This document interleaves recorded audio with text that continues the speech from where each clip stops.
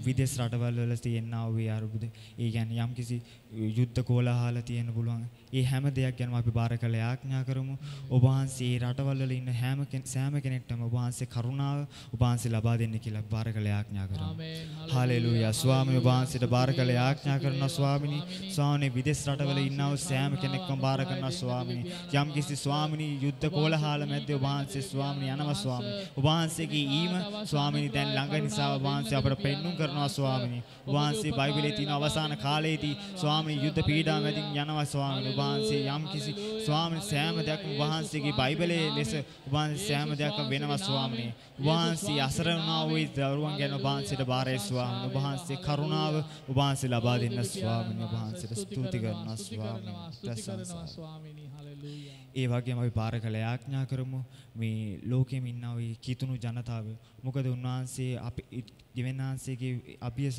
අපි මම අඩු වෙන්න දිව්‍යනාංශය වැඩි වෙන්නත් ඕනේ මොකද ඒ කිතුණු සෙනග ඔබ වහන්සේ කරුණා දෙන ඕන්ව ඒ පාපයට යන්න පුළුවන් යම්කිසි දේවල් වලට ඔබ වහන්සේ හැරෙන්න පුළුවන් ඕන්ව නිවැරදි මාර්ගයේ ගෙන යන්න කියලා අපි බාර කළ යාඥා කරමු හalleluya ස්වාමිනී ඔබ වහන්සේට බාර කළ යාඥා කරනවා ස්වාමිනී මේ කිතුණු සෙනග ගැන බාර කරනවා ස්වාමිනී මේ රටේ ඉන්නා සෑම කිතුණු ජනතාවකම බාර කරනවා ස්වාමිනී ඔබ වහන්සේ ඔවුන්ගේ ජීවිතවල මම අඩු වෙන්නත් දෙවන් වහන්සේ වැඩි වෙන්නත් ඕනේ ඔබ වහන්සේ ඔවුන්ට ඔබ වහන්සේ කරුණාව ඔබ වහන්සේ ලබා දෙන්න ස්වාමිනී ඔවුන්ට ඔබ වහන්සේගේ කරුණාව ඔබ වහන්සේ ලබා ඔවුන්ව පාපයට ස්වාමිනී ශාපයට හැටෙනවද ඔබ වහන්සේ ඔවුන්ව නිවැරදි මාර්ගයට ඔබ වහන්සේ ගන්න ස්වාමිනී ඔබ වහන්සේ ඔවුන් හරවන දෙවන් වහන්සේ ස්වාමිනී ඔබ වහන්සේ කරුණාව ඔබ වහන්සේ ලබා දෙන්න ස්වාමිනී ඔබ වහන්සේගේ ලේවලට බාර කරන ස්වාමිනී හalleluya හalleluya ස්වාමී ස්තුති වේවා.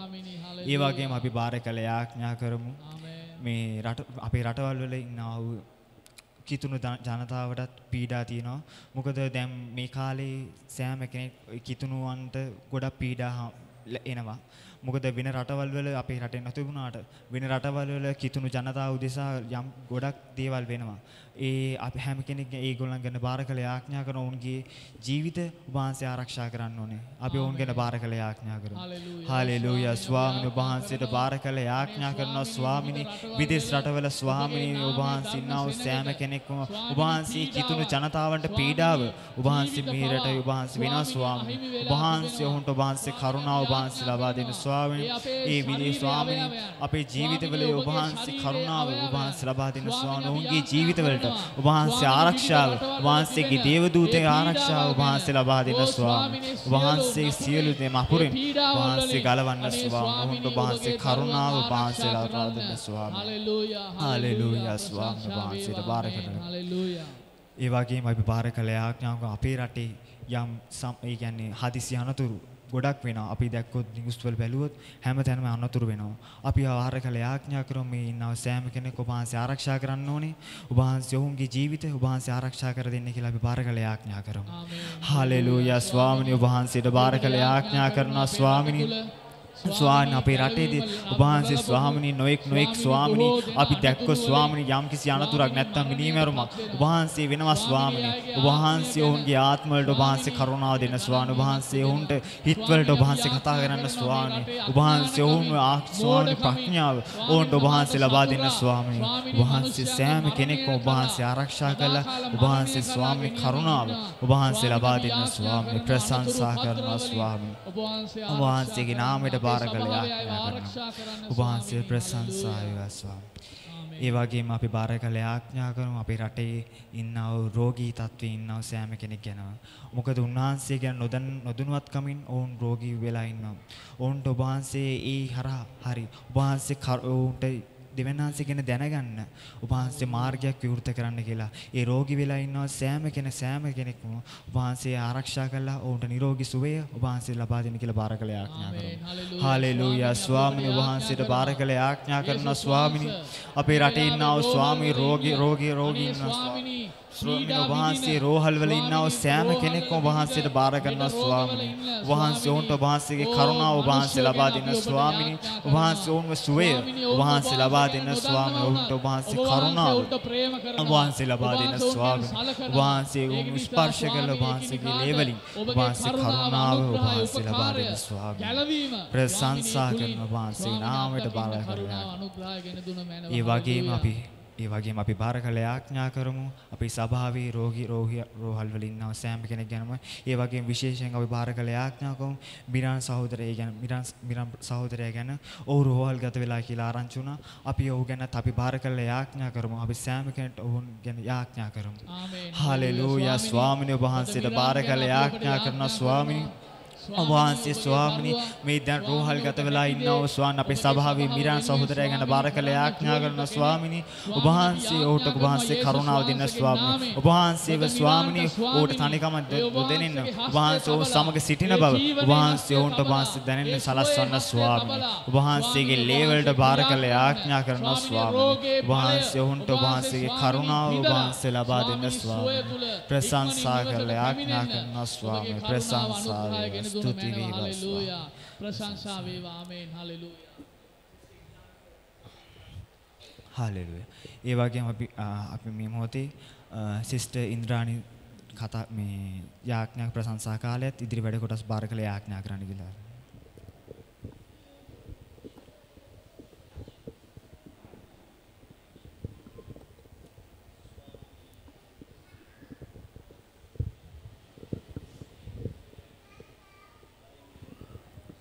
හලෙලූයා. ස්තුති කරනවා ස්වාමිනී. ඔබ වහන්සේට මේ අනර්ග උදෑසන අපි බාර වෙනා දෙවියන් වහන්සේ.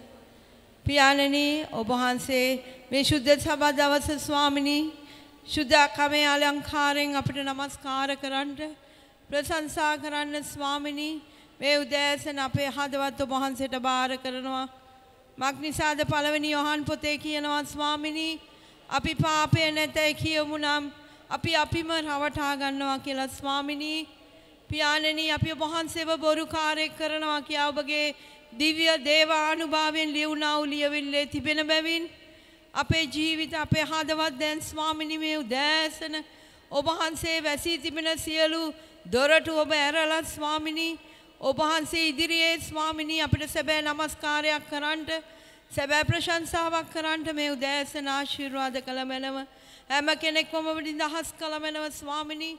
දැන් බොහෝ සිතිවිලි වල ස්වාමිනී බොහෝ කල්පනාවල මිනිස්සු ඇති දෙවියන් වහන්සේ මම යේසුස් වහන්සේගේ නාමයෙන් ඉල්ලනවා මේ දැන් එකිනෙක නාම යේසුස් වහන්සේගේ නාමයෙන් දැන් නිදහස් කළ මැනව දෙවියන් වහන්සේ එක සිතකට ආත්මයකට පැමිණෙන පිණිස සුදාත්මයන් වහන්සේ කෙනෙක් නාව ඔබගේ ආලේපෙන් ආලේප කළ මැනව ස්වාමිනී. මන්ද ස්වාමිනී ඔවුන් පැමුණුනාසේ නොවේ යන්න ඕන ස්වාමිනී ඔබගේ ආත්මය බලය පැලඳගෙන දෙවියන් වහන්සේ ස්වාමිනී දැන් ඔබ වහන්සේ කතා කරමින් දැන් ඔබ ක්‍රියා කරමින් ස්වාමිනී ඕ මන්ද ඔබ කුම්භකාරයනෝයි ඔබගේ අතේ මැටි පිටයි ස්වාමිනී අපි ඔබ වහන්සේට උවමනාකාරයට අපිව සකස් කරන පිණිස සිත නැමැති භාජනය දැන් පිළියෙල කළ මැනව දෙවියන් වහන්සේ. ඕ ස්වාමින් වහන්සේ ඔබට නමස්කාර කරන්න ස්වාමිනී තොල් වලින් නොවේ ස්වාමිනී අපේ අභ්‍යන්තරයෙන් අපේ අතුලාන්තයෙන් ස්වාමිනී ඔබ වහන්සේ ඉදිරියේ විවෘත වෙන්න ඔබ වහන්සේ කෙනෙකුට කරුණාව දුන මැනව ස්වාමිනී. එමෙන්ම පියාණනි කුඩා දරුවා සිට ස්වාමිනී වැඩි මහල්ලා දක්වා ඔබට බාර කරනවා ස්වාමිනී. ඒ වගේම දේව මෙහෙ නඩත්තු කරන්නා වූ ඕ නමස්කාරය කරන්නා වූ ප්‍රශංසා කරන්නා වූ ඔබගේ දාස්යව බාර කරනවා ස්වාමිනී. ඕ ස්වාමින් වහන්සේ ඔබගේ ආලේපය උකරේ නිදහස් කළ මැනව ඕ ස්වාමිනී කතා කරන කල ඔබගේ ගින්නේ ආලේපය මේ ස්ථානයේ ඔබ නිදහස් කරමින් ඔබ ක්‍රියා කළ මැනව ඔබගේ වචනය ගෙනෙන උදාසිය බාර කරනවා ස්වාමිනී. ඔබගේ ශුද්ධ ආලේපය කරගෙන ගිය මැනව ඔයගේ තොල් මුඛ ආලේප කරමින් ස්වාමිනී මේ දේ මෙහෙ මුළුමනින්ම ඔබට බාර කරනවා දෙවියන් වහන්සේ. පටන් ගන්නවත් ඔබ වහන්සේ අවසානයේ දක්වා ඔබ වහන්සේ ස්වාමිනී හැම කෙනෙකුම ඔබ වහන්සේට බාර කරමින් මම දෙයටහත් වෙනවා යේසුස් වහන්සේගේ නිර්මල නාමයෙන්. ආමේන්.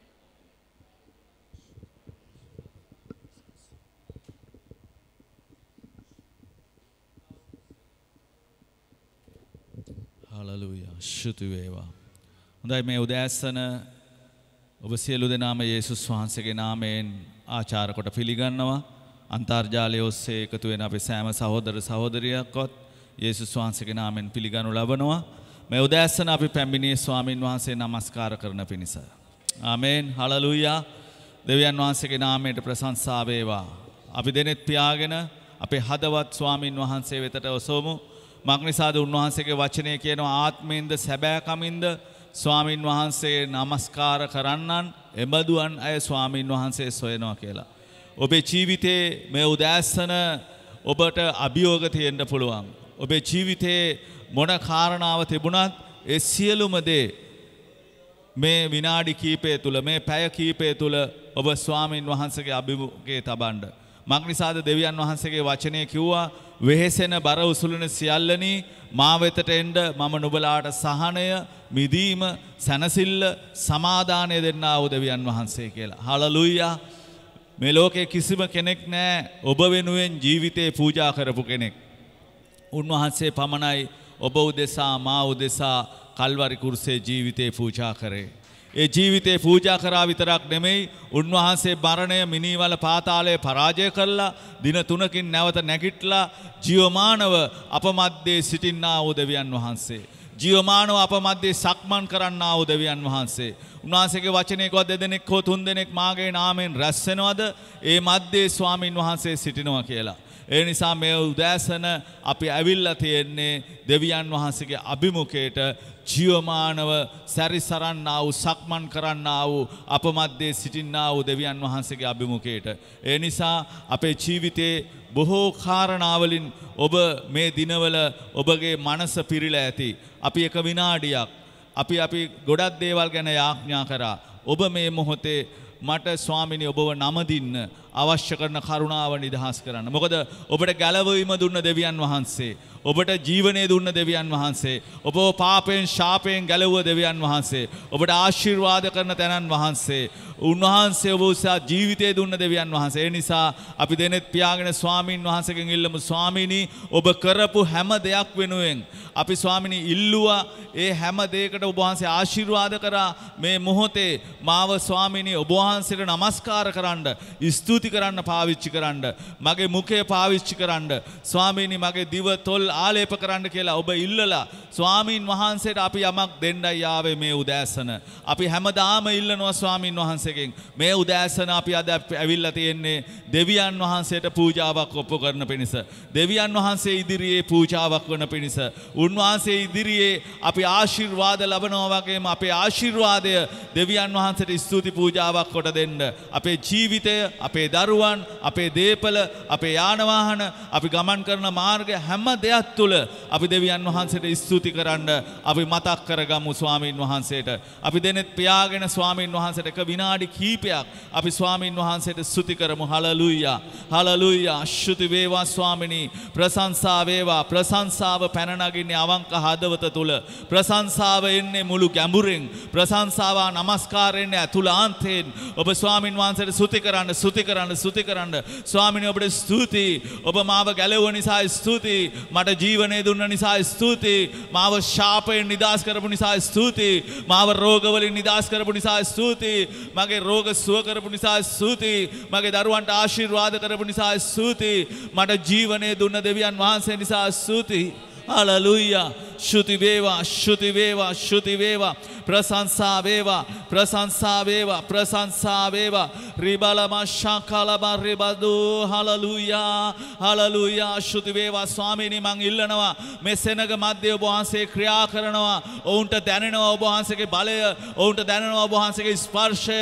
ස්වාමීනි ඔබ වහන්සේගේ ස්වාමීනි ඒ කරුණාව අප මැද්දේ දැන් නිදහස් වෙනවා. ස්වාමීනි ඔබ වහන්සේට නමස්කාර කරන කල ඔවුන්ට විරුද්ධව තියෙන සියලු පවුරු බිඳ වැටෙනවා. ස්වාමීනි ඔවුන්ට විරුද්ධව තියෙන ශාප වලින් ඔවුන් නිදහස් වෙනවා. ඔවුන්ගේ ජීවිත ස්වාමීනි බලවත් වෙනවා. ඔබ වහන්සේ ආශිර්වාද කරනවා. දැන් අප මැද්දේ ඔබ වහන්සේ සිටින බව හැඟෙන්න දැනෙන්න සලස්වනවා. හලෙලූයා. හලෙලූයා. හලෙලූයා. රිබබබ රබරබ ශල බල බල බල බල බන්දේ. උරබබබ ශිලෝ රබන්දේ. හලෙලූයා. හලෙලූයා. හලෙලූයා. ශුති වේවා ශුති වේවා ශුති වේවා ශුති වේවා. ස්වාමිනී ඔබ කරන්න යන සෑම ආශිර්වාදයක් ගැන අපි ස්තුතිවන්ත වෙනවා. ඔබ කරා වූ ආශිර්වාද ගැන ස්තුතිවන්ත වෙනවා. ඔබ දුන්නා වූ ඒ පොරොන්දු ගැන ස්තුතිවන්ත වෙනවා. අපේ ජීවිතයේ ඉෂ්ට කරපු සෑම ආශිර්වාදයක් ගැන ස්තුතිවන්ත වෙනවා. Hallelujah hallelujah. ශුති වේවා ශුති වේවා ශුති වේවා. ප්‍රශංසා වේවා ප්‍රශංසා වේවා ප්‍රශංසා වේවා. හලෙලූයා. ඕ රබබව රබසේ. හලෙලූයා. ශුති වේවා ශුති වේවා ස්වාමිනේ. හලෙලූයා. ආමේන්. හලෙලූයා. ඔබ නම දින්නට ආවෙමි සමිඳේ. ඔබ හට ඇති ප්‍රේම නිසා. හලෙලූයා. මං විශ්වාස කරනවා මේ උදෑසන ඔබට කිසිදු බාධාවක් ඇති වෙන්න යන්නේ නැහැ. ඔබ নমස්කාර කරන කල ප්‍රශංසා කරන කල ඒ යෙරිකෝ පවුර බිඳ වැටුණා වගේ මේ උදෑසන බලවත් ලෙස ස්වාමින් වහන්සේ ක්‍රියා කරන්න යනවා. හලෙලූයා. ඕ hallelujah. රබබබෂේ රිමන්දෝ රමසේ. Hallelujah. Ramamama Sherilo Jesus. Hallelujah. Rabashe. ඔබ නම දින්නට ආවෙමි සමිදේ. ඔබ හට ඇති ප්‍රේමේ නිසා. පැතුම් ඔබ වෙත පුදලෙමි මා. ඔබ මාගේ දෙවිඳු නිසා. අද පිරි සතුටින් ඔබ පසසමි මා. ගැලවුම් කරු ඔබ නිසා.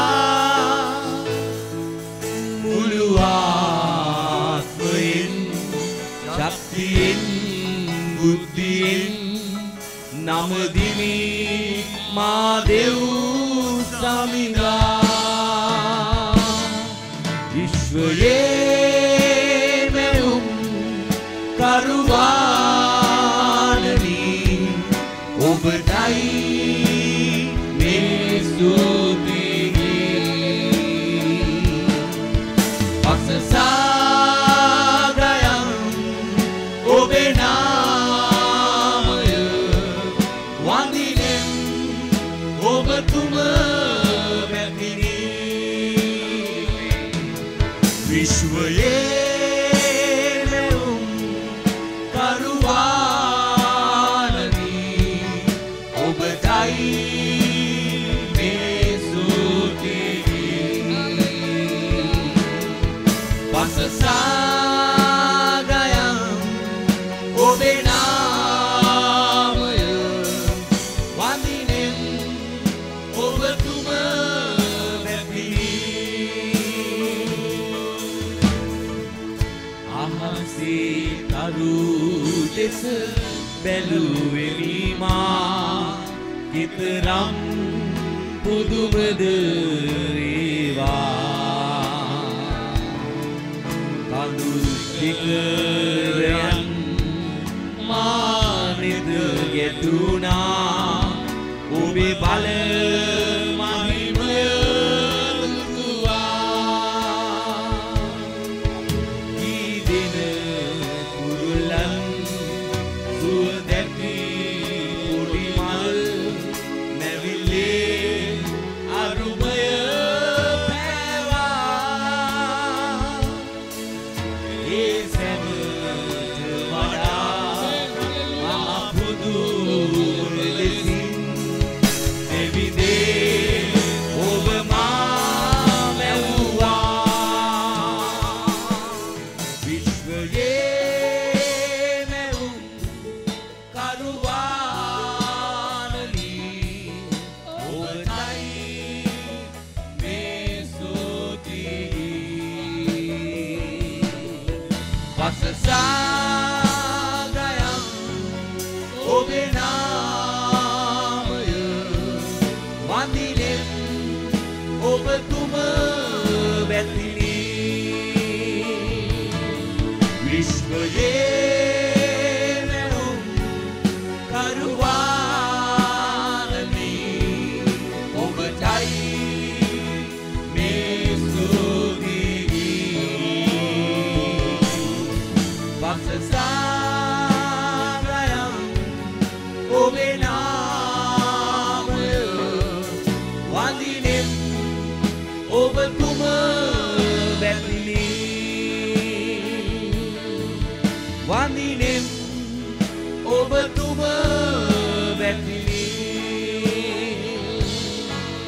වඳිනෙන් ඔබතුම වැටිනි.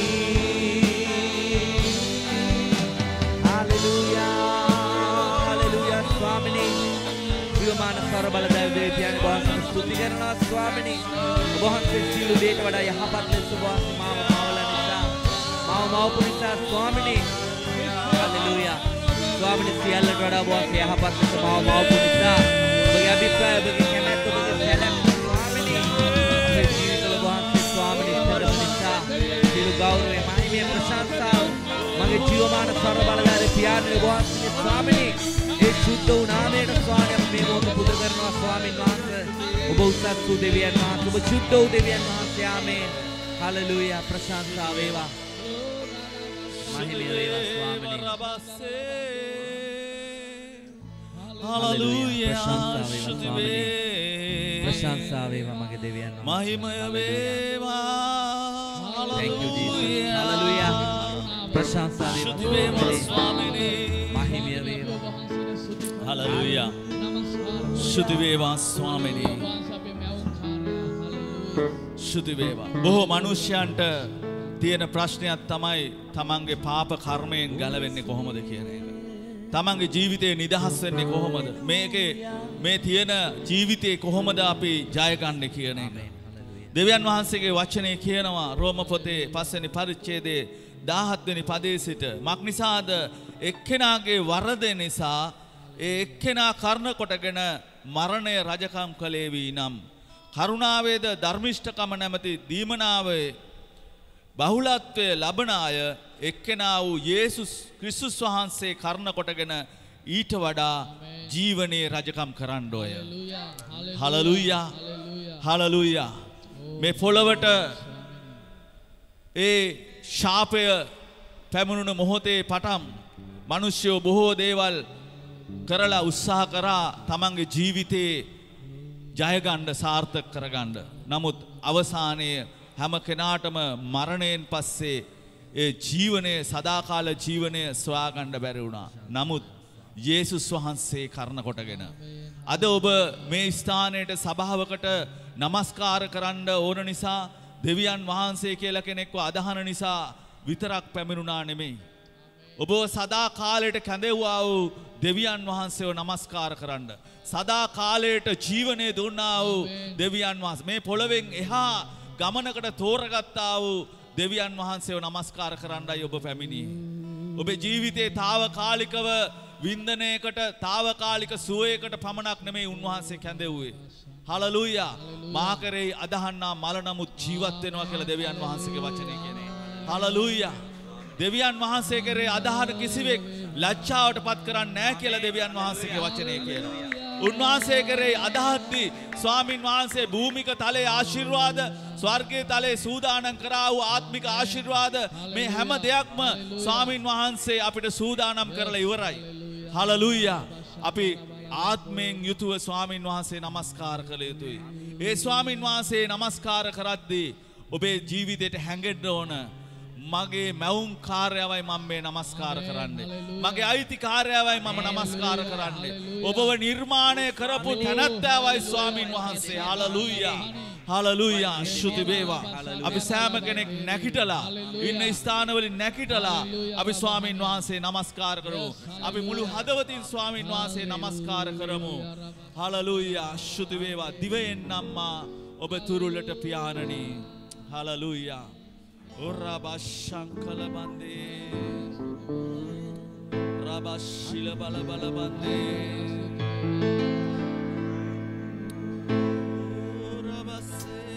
Divenne maave turulata piyanani Senasenne ma ube aadarin Vidunat ඔබේ සිත මාගේ අදද නිසා නැතමා අත්හැරියේ ඔබේ ආදරේ නිසා දිව එන්නේ මා ඔබේ තුරුලට පියාණනි සැනසෙන්නේ මා ඔබේ ආදරෙන් රිදුනත් ඔබේ සිත මාගේ වරද නිසා නැත මා අත්හැරියේ ඔබේ ආදරේ නිසා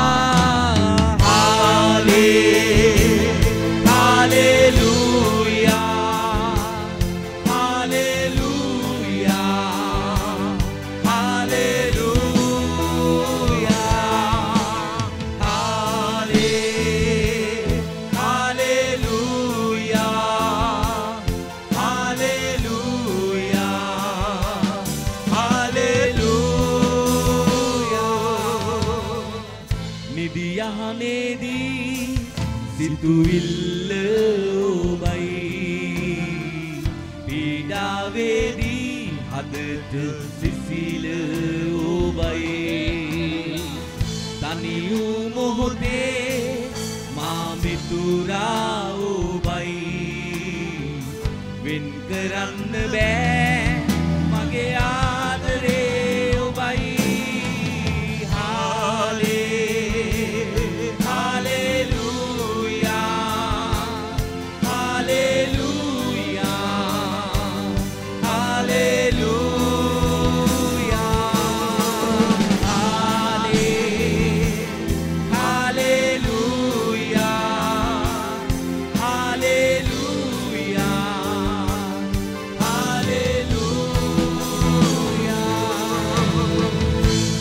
අල්ලාමාගෙන රයි ජීවිතේ පුරා අඳුරේදී මාට පානක් වූ සමිලා රඳවා ගනිමි මා මතකේ සදා හැර නොයන්නෙමි මා පෙම්බර සාමිදා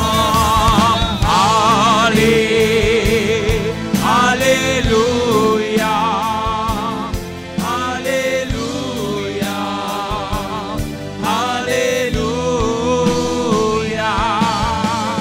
hallelujah,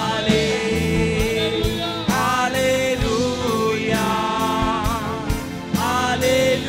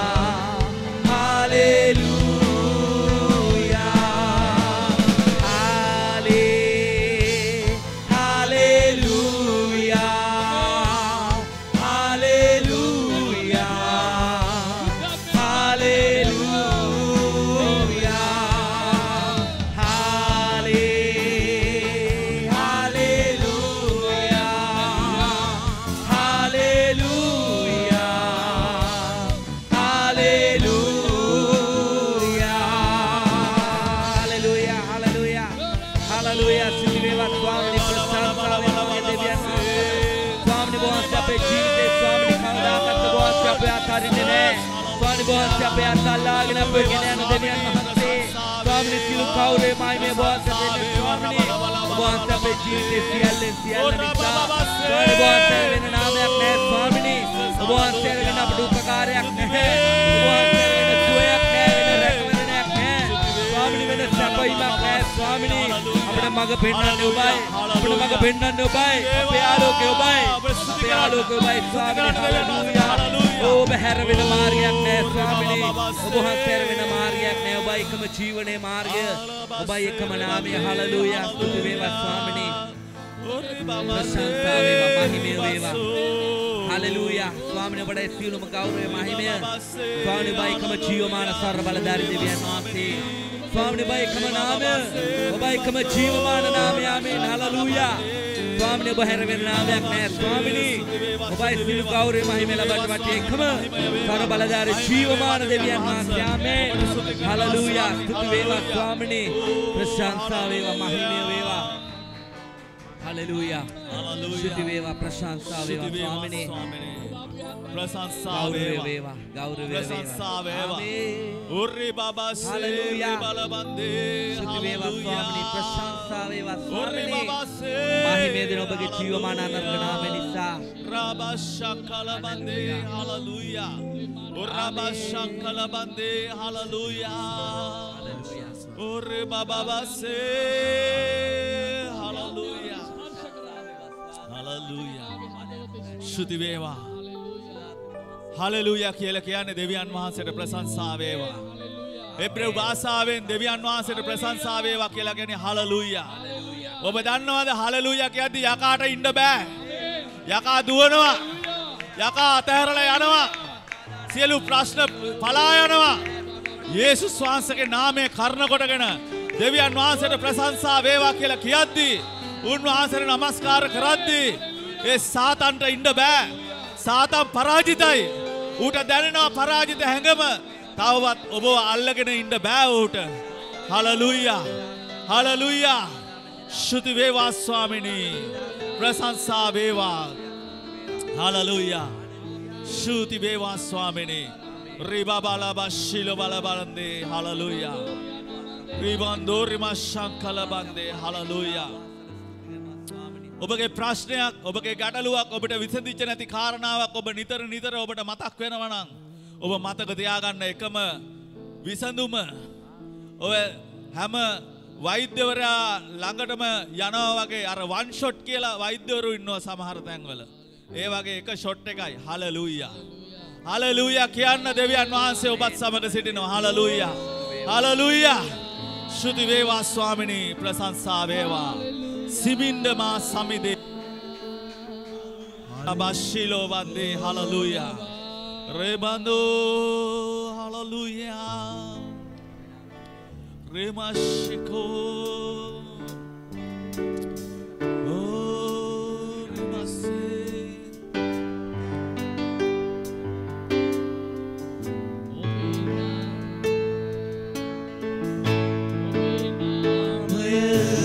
වැගිරෙව් විලවුන් මෙන් මිහිරෙන් මහාද වෙලයි. නොයිරුල් මාපෙම පුදමින් ඔබ වෙත ඔබේ පසු පස එන්නයි. ඔබේ නාමය වැගිරෙව් විලවුන් මෙන් මිහිරෙන් මහාද විලයි. නොයිදුල් මාපෙම පුදමින් ඔබ වෙත ඔබ පසු පස එන්නයි. සිඹින්න මා සමිදේ.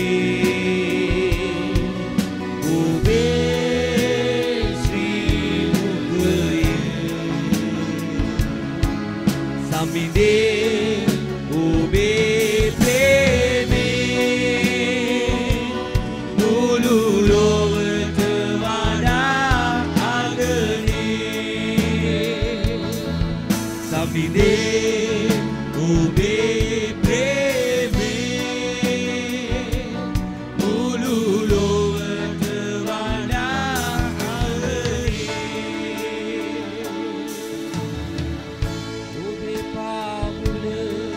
මගේ සිත වගුරා කඳුලින් පාරුවන්. විවිල් කලයේ දිවි ගෙවන ආදුරු මා ඔබගෙම වෙන්නම්. ඔබේ පාමුල මගේ සිත වගුරා කඳුලින් පාදදුවන්. මේ විහිදලයේ දිවි ගෙවෙන ආතුරු මා ඔබගෙම වෙන්නම්. සිඹින්න මා සමිදේ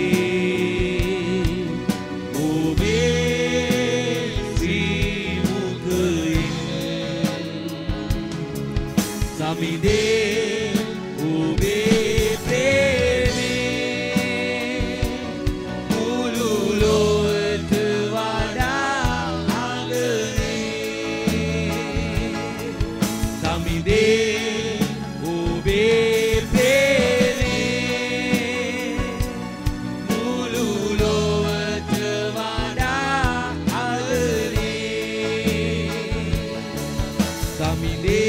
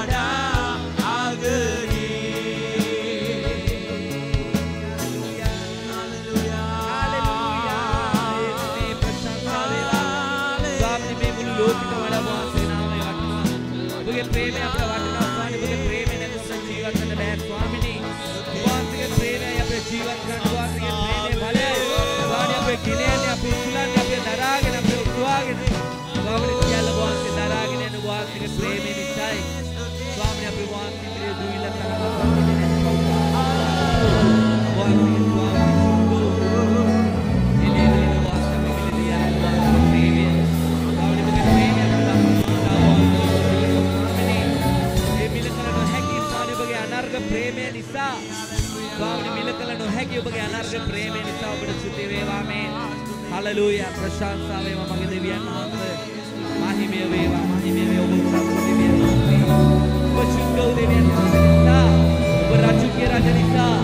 ඔබ රාජුගේ රාජ නිසා ඔබ වේවා ප්‍රශංසා වේවා ආමේන්.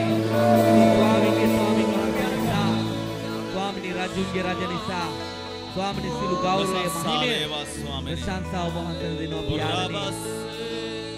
ආමේන්. Hallelujah. Hallelujah.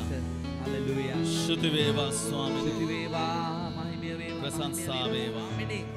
ඔබ වහන්සේට ස්තුති වේවා නර්ගයි. Shruti veva Swami. Amen. ඔබ ප්‍රේමණීයයි. Hallelujah. ස්තුති වේවා. ස්වාමීන් වහන්සේගේ ආත්මයට ඉඩ දෙන්න. ඔබ ස්වාමීන් වහන්සේ ඔබ තෝරගත්තේ අසහාය වස්තුවක් ලෙස. Amen. ඔබට දුන්න වටිනාකම උන්වහන්සේ මුළු ජීවිතේ දීලා ස්වාමීන් වහන්සේ ඔබව මාව මිලදී ගන්න උන්වහන්සේ කැමති වුණා. අපි සෑම කෙනෙක් දෙනෙත් පියාගෙන ඉන්න අතර ඔබගේ ආත්මය ඔසවන්න ඔබ අද දවසේ ඔබ පළමුවෙන් ඇවිල්ලා තිබෙනවා නම් ඔබ කිසිම දෙයක් දන්නේ නැති වුණත් මේ ජීවමාන දෙවියන් වහන්සේට ඔබ කියන්න මුළු හදවතින් ස්වාමිනී මගේ හදවතට වඩින්න. උන්වහන්සේ කිව්වේ මෙන්න මම දොර ළඟ සිට තට්ටු කරමි. යමෙක් මාගේ හඬ අසා දොර ඇරියොත් ඔහු සමග ඉන්නවා.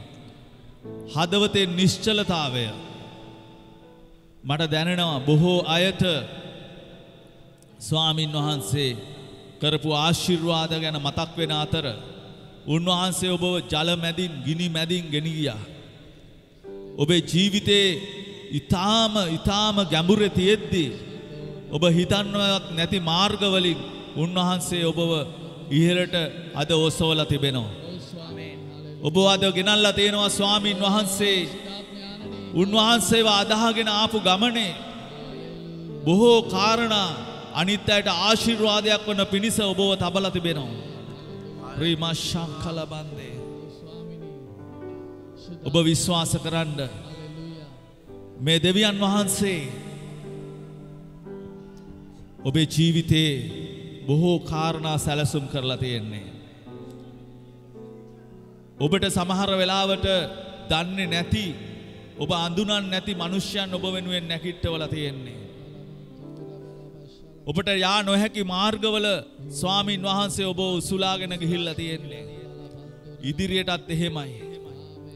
රාබශංකලබන්දේ ඔබ දෙවියන් වහන්සේගේ මහිමය ගෞරවය පිණිස ඔබේ ජීවිතය ඔබ ඔසවන්න සූදානම් නම් උන්වහන්සේ තවත් ඉහළට ඔබව ගෙනෙනවා. ස්වාමින් වහන්සේට කියන්න ස්වාමිනී මම අඩු වෙලා ඔබ වහන්සේ මගේ ජීවිතේ වැඩි වෙන්න ස්වාමිනී මගේ ජීවිතේ පාවිච්චි කරන්න. ස්වාමිනී මාව ඔබ වහන්සේ මහිමය පිණිස ගෙන යන්න. ඔබගේ වාජනයක් වෙනස මාව පිළියෙල කරලා තිබෙනවා ස්වාමිනී. හලෙලූයා. රබෂකල බන්දේ රිබබව ශකල බන්දේ සුළඟක් වගේ ඇවිදින් මා වසාලන්න. ගින්නක්සේ ඇවිදින් මා දල්වලන්න. ඔරම ශකල බන්දේ. ඔබ ආත්මෙන් යුතුව ස්වාමීන් වහන්සේට මේ ගීතය ගායනා කරද්දී නමස්කාරයෙන් යුතුව මේ ගායනය විතරක් නෙමෙයි මේ හැම දෙයක් තුලදීම ස්වාමීන් වහන්සේව නමස්කාරයට ඔසවන්න ඔබේ ජීවිතේ. රිබෂකල බන්දේ හලෙලූයා. උදෑසනේදී මා ළඟ වලාකුලක්සේ රැයාමේදී දැල්වෙන පහන් තැඹක්සේ උදෑසනේදී මා ළඟ වලාකුලක්සේ රැයාමේදී දැල්වෙන පහන් තැඹක්සේ මරු කතරේදී මා ළඟ පෞරක් ලෙසේ සුදු තුනි ඔබ සැමදා මා ළඟ විසී. උලඟක් වගේ ඇවිදින් මා වසාලන්න. ගින්නක් සේවිදින් මා දල්වලන්න. ජලසේ ඇවිදින් මා පුරවලන්න. සුදු තුනි ඔබ සැමදා මා ළඟම ඉන්න. සුදු තුනි ඔබ සැමදා මා ළඟම ඉන්න. උදෑසනේදී මා ළඟ වලාකුලක්සේ රැයාමේදී දැල්වෙන පහන් තැඹක්සේ උදෑසනේදී මා ළඟ වලාකුලක්සේ රැයාමේදී දැල්වෙන පහන් තැඹක්සේ මරු කතරේදී මා ළඟ පෞරක් ලෙසේ සුදු තුනි ඔබ සැමදා මා ළඟ විසී. මරු කතරේදී මා ළඟ පෞරක් ලෙසේ සුදු තුනි ඔබ සැමදා මා ළඟ විසී. සුළඟක් වගේ ඇවිදින් මා වසාලන්න. ගින්නක් සේවිදින් මා දල්වලන්න. ජලසේ ඇවිදින් මා පුරවලන්න. සුදු තුනි ඔබ සැමදා මා ළඟම ඉන්න. සුදු තුනි ඔබ සැමදා මා ළඟම ඉන්න. සුදු තුනි ඔබ සැමදා මා ළඟම ඉන්න. හලෙලූයා. ස්වාමීන් වහන්සේ ස්තුති. ස්වාමීන් වහන්සේ අපලගේ ඉන්නවා. ස්වාමීන් මරු කතරේදී ස්වාමීන් හලෙලූයා. ස්වාමීන් උදෑසන පටන් ස්වාමීන් රාත්‍රී දක්වා බෝවත් අපලගේ සිටිමි. ස්වාමීන් අපට අවශ්‍ය ආලෝකය අපට අවශ්‍ය මඟපෙණි අපට අවශ්‍ය සැපයීම ස්වාමීන් සියල්ල යහපත් අපේ ජීවිතවල ස්වාමීන් වාසය කර දෙවියන් නිසා වාසන ස්තුති කරනවා. ස්වාමීන් රාත්‍රී කාලේ අපේ ආරක්ෂකයා ඔබයි අපේ රැකවරණය ඔබයි. ස්වාමීන් නිත්‍යානිය අපි ආරක්ෂා හොඳට කළා ස්තුති කරන්න දෙවියන් වහන්සේ. ස්තුති කරන්න. හලෙලූයා. දැකවලා වේවා ස්වාමීනි. ප්‍රශංසා වේවා. ප්‍රශංසා වේවා. අපට මහිම වේවා. හලෙලූයා. හලෙලූයා. ස්තුති වේවා ස්වාමීනි. ප්‍රශංසා වේවා. ප්‍රශංසා වේවා. ස්තුති වේවා ස්වාමීනි. ප්‍රශංසා වේවා. ප්‍රශංසා වේවා. Hallelujah. Baba Baba Shri Hallelujah. Abi dato sola deviyan wansata stuti karamu. Hallelujah. Stuti veva Swamini. Prasansa veva. Prasansa veva. Hallelujah. Stuti veva. Amen. Hallelujah. Hallelujah. Stuti veva Swamini. Prasansa veva. Hallelujah. Hondai oba sielu denata වාඩි වෙන්න පුළුවන්.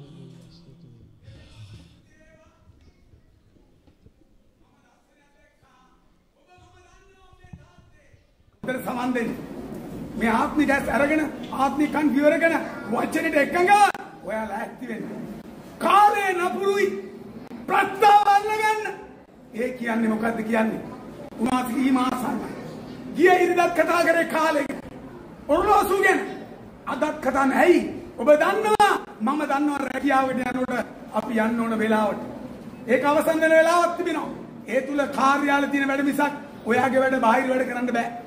ඒ වගේ මේ සුද්ධ තනන් මාසේ ඔයා මා කැඳෙව්වව තනක් තිබෙනවා. සැලසුමක් කරනවා. ඔබ මාමේ සභාවට කැඳවලා තියෙනවා. අම්මේ තාත්තේ වැරදි විදිහට වටහාගෙන එපා. වචනෙට බය වෙන්න. ඔබ මම සැලසුම තුල ඔබට ඕන විදිහට යන්න එන්නවත් ඔබට ඕන විදිහට සේවය කරන්නවත් ඔබට ඕන විදිහට ගමන් කරන්නවත් බෑ. නුඹලාට අයිති නැත. නුඹලා මිලේට ගනු ලැබුවා. ඒ බැවින් දෙවියන් වහන්සේ ගෞරව කරනවා.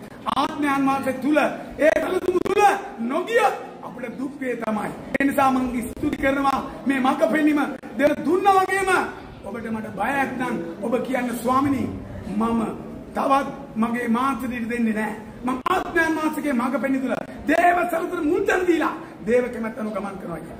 දේවන ස්තුති කරනවා මඟ පෙන්වීම. හොඳයි අපිට සාක්ෂියක් තිබෙනවා. සාක්ෂිය ඔක්කොටම දෙනවා. හලෙලූයා. අපිට දෙවියන් වහන්සේ මේ සතිය තුළ ආශිර්වාද කරපු යාත ඔස්වන්න බාන්. හලෙලූයා. හොඳයි හැම කෙනෙක්ම ස්වාමීන් වහන්සේගේ ආශිර්වාද ලැබලා තියෙනවා.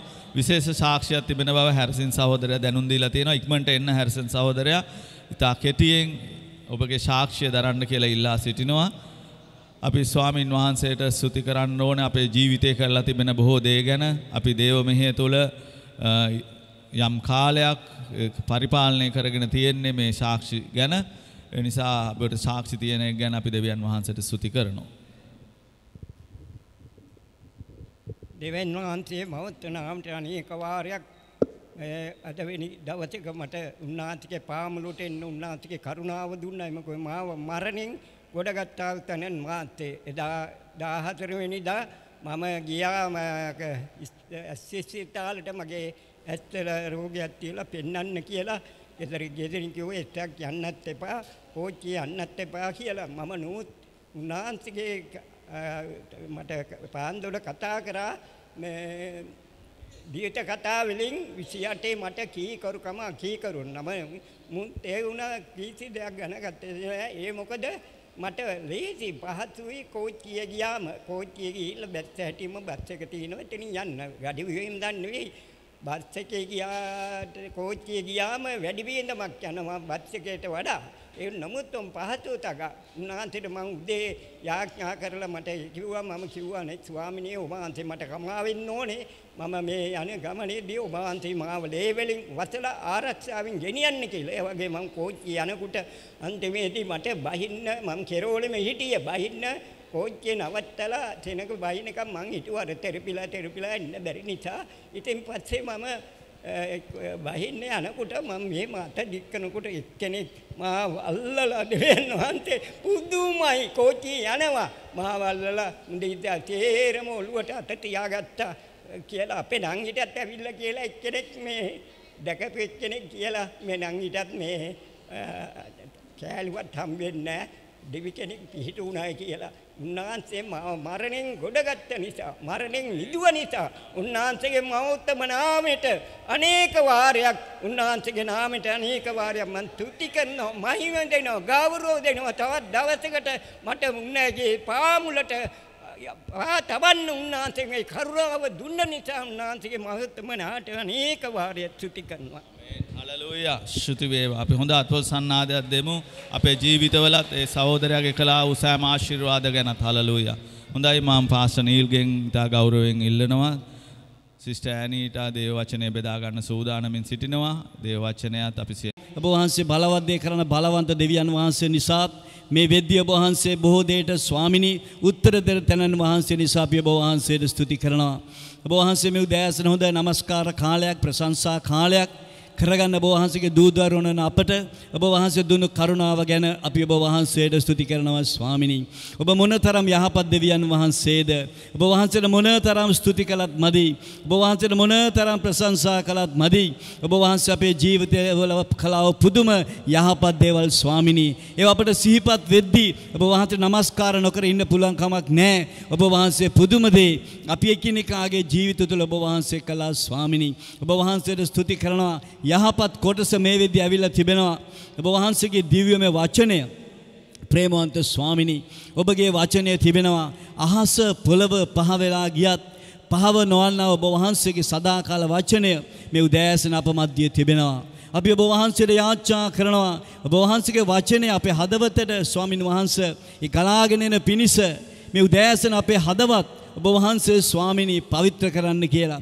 ඔබගේ වචනය පිළිගන්න පිණිස අපගේ සිත් සරු කෙතක් මෙන් ස්වාමිනී තබා ගන්න මේ උදෑසන අපිට උපකාර කරන්න කියලා යාචනා කරනවා. ප්‍රේමවන්ත ස්වාමිනී වචනේ ගෙනෙන ඔබ වහන්සේගේ දාසී අපි ඔබ වහන්සේට බාර කළ යාචනා කරනවා. ඔබ වහන්සේගේ තොල් මුඛයේ ඔබ වහන්සේ ආලේප කරමින් ඔබ වහන්සේගේ දිව්‍යමය වචනයේ ස්වාමිනී මේ උදෑසන ඔබ වහන්සේගේ සෙනග වෙතට ගලාගෙන එන පිණිස ස්වාමිනී අපි යාචනා කරනවා. ඔබ වහන්සේගේ දාසීට ඔබ ආශිර්වාද කළ මැනව ස්වාමිනී. වචනේ අසන්න අපි ඔබ වහන්සේගේ බලවන්ත දෑතට බාර වෙනවා.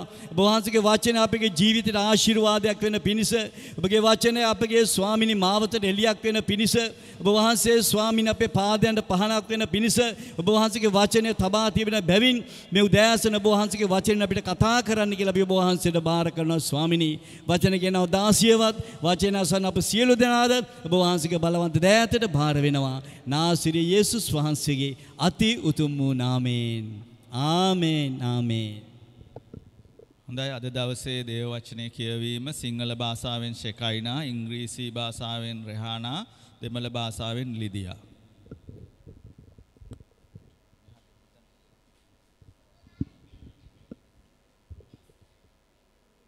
ගීතාවලිය 103 වෙනි පරිච්ඡේදයේ 1 සිට 10 දක්වා දෙවියන් වහන්සේගේ කරුණාව සහ අනුකම්පාව ගැන ප්‍රශංසා කිරීම. දාවිද්ගේ ගීතයකි. මාගේ ආත්මය ස්වාමීන්ට ප්‍රශංසා කරව. මා තුළ ඇති සියල්ල උන්වහන්සේගේ ශුද්ධ වූ නාමයට ප්‍රශංසා කරව. මාගේ ආත්මය ස්වාමීන්ට ප්‍රශංසා කරව. උන්වහන්සේගේ උපකාර සියල්ල සිහි නැති නොකරව. උන්වහන්සේ තාගේ සියලු අයුතුකම් කමා කරනසේක. තාගේ සියලු රෝග සුව කරනසේක. තාගේ ජීවිතය විනාශයෙන් මුදා කරුණා ගුණය හා දයාව නැමැති ඔටුනේ තා සාසනසේක.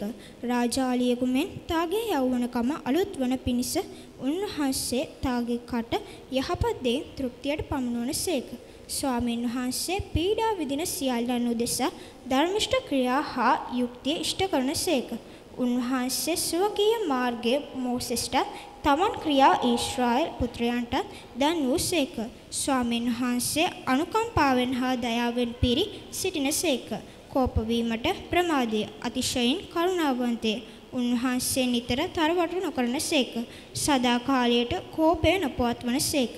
උන්වහන්සේ අපේ පාපවල ප්‍රකාරයට අප කෙරෙහි ක්‍රියා නොකළසේක. අපේ අයුතුකම් ප්‍රකාරයට විපාක නොදුන්සේක.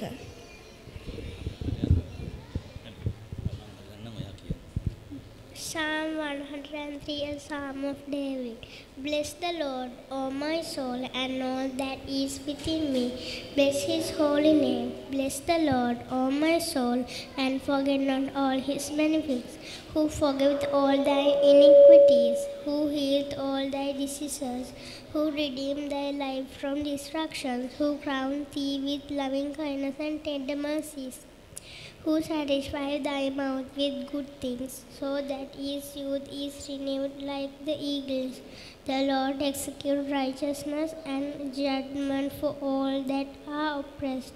He made known his ways unto Moses, his acts unto the children of Israel. The Lord is merciful and gracious, slow to anger and plenteous in mercy. He will not always shine, neither will he keep his anger forever. He has not dealt with us after our sins, nor rewarded us according to our iniquities. சங்கீதம் 103 அதிகாரம் 1-10 வசனம். என் ஆத்மாவே கர்த்தரை ஸ்தோத்திரி, என் முழு உள்ளமையோடு பரிசுத்த நாமத்தை ஸ்தோத்திரி. என் ஆத்மாவே கர்த்தரை ஸ்தோத்திரி, அவர் செய்த சகல உபகாரங்களையும் மறவாதே. அவர் உன் அக்கிரமங்களை எல்லாம் மன்னித்து உன் நோய்களை எல்லாம் குணமாக்கி உன் பிராணனை அழுக்கி விலக்கி மீட்டு உன்னை கிருபையினாலும் இரக்கங்களினாலும் முடிசூட்டி நன்மையினால் உன் வாயை திருப்தியாக்குகிறார். கலியுக்கு சமமாய் உன் வயது திரும்ப வாழ வயது போலாகிறது. ஒடுக்கப்படுகிற யாவருக்கும் கர்த்தர் நீதியையும் நியாயத்தையும் செய்கிறார். அவர் தனது வழியலையே மோசேக்கு தனது கிரியைகளை இஸ்ரவேல் புத்திரருக்கு தெரியப்படினார்.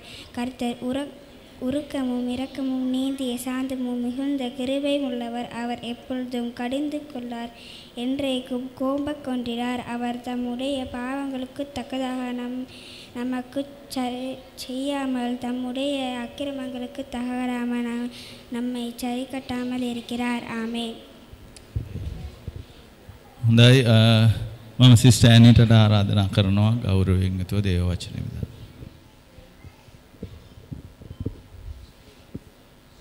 ස්ටෑන්ඩ් එක ඕන සිස්ටර්.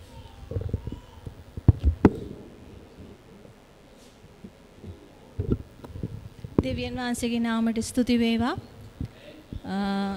අද දවසේ අපේ පාස්ටර් අමල් මේ ස්ථානයේදී නැහැ. පාස්ටර් සුදන්තත් මේ ගිහිල්ලා තියෙන්නේ මේ රැස්වීම වලට. ඉතින් දෙවියන් වහන්සේ යහපත්.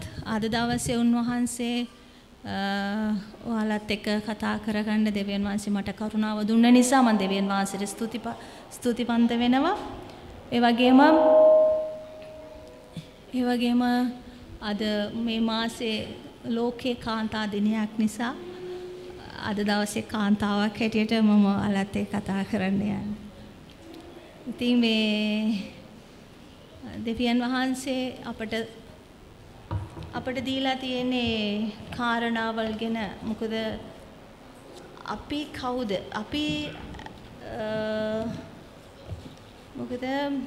අපි ජීවමාන දෙවියන් වහන්සේව අඳුනගත්තා වූ සෙනඟ හැටියට අපි ජීවිතයේ අපේ තෝරා ගැනීමක් තියෙනවා.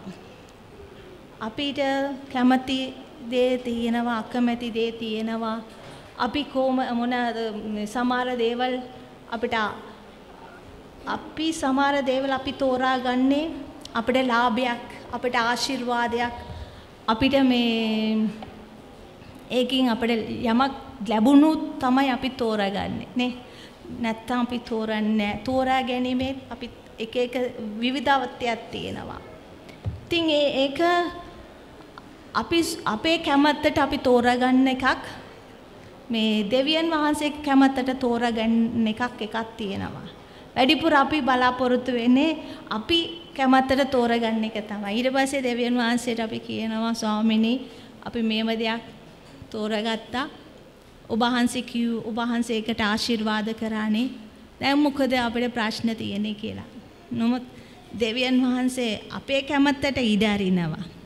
ඉඩ ඇරලා කියනවා කමන්නේ ඕගොල්ලෝ කරගන්න. ආපහු දෙවියන් වහන්සේ ගාවට අපිට එන්න වෙලා තියෙන්නේ. ඒ වගේ තමයි අපි තෝරා ගැනීම ඉතාමත් වැදගත්කමක් තියෙනවා ක්‍රිස්තියානිකාරයෝ හැටියට. ක්‍රිස්තියානිකාරයෝ හැටියට, ක්‍රිස්තියානි පහුලක් හැටියට, ක්‍රිස්තියානි පුරුෂයෝ හැටියට, ක්‍රිස්තියානි දරුවෝ හැටියට අපිට තෝරා ගැනීම ඉතාමත් වැදගත්කමක් තියෙන්නේ. මොකද අපි දරුවන්ව යම් කිසි කාරණාවලට යොමු කරනවා. ඒ වගේම දරුවෝ බලනවා මට සාකාරව, ඒ කියන්නේ තෝරා ගන්නවා, යාළුවෝ කරගන්නවා, මේ කසාදයක් කරගන්නවා, දෙමෝපියොත් බලනවා යහපත් කියලා. නමුත් දෙවියන් වහන්සේගේ බැලමෙන් දෙවියන් වහන්සේ බලන්න කෝණයෙන් අපි බලන්නේ අපේ ජීවිතේට. අපි බලන්නේ අපේ කෝණයෙන් ඉඳන් දෙවියන් වහන්සේව ලං කරගන්නවා. අපේ කෝණයෙන් ඉඳන් දෙවියන් වහන්සේව ලං කරගත්තාම ඒක සමහර වෙලාවට ආශිර්වාදයක් වෙනවා, සමහර වෙලාවට ඒක අපිට අමාරු වෙනවා ගමනක්.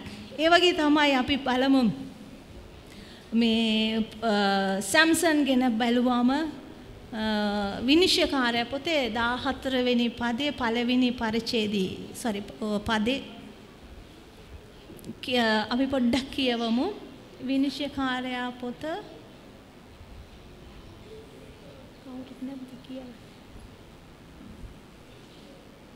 විනිශ්චයකාරයා 14:1 ඉතින් මේ මොකද කියන්නේ කියලා ඉතින් දෙවියන් වහන්සේ සැම්සන්ව තෝරා අරගෙන තියෙන්නේ දෙවියන් වහන්සේගේ වැඩට. හැබැයි ඒ වුණාට සැම්සන් තෝරග කැමති නෑ දේව කැමතට. ඉතින් මොකද උනේ කියවමු.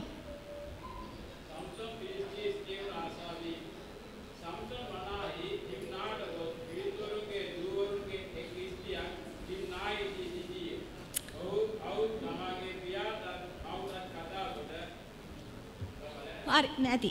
ඉතින් බලන්න සැම්සන් ගිහිල්ලා කාවද බලන්නේ පෙලිස්තිය ස්ත්‍රීව බලනවා මොකද එයාට විවාහයක් කරගන්න.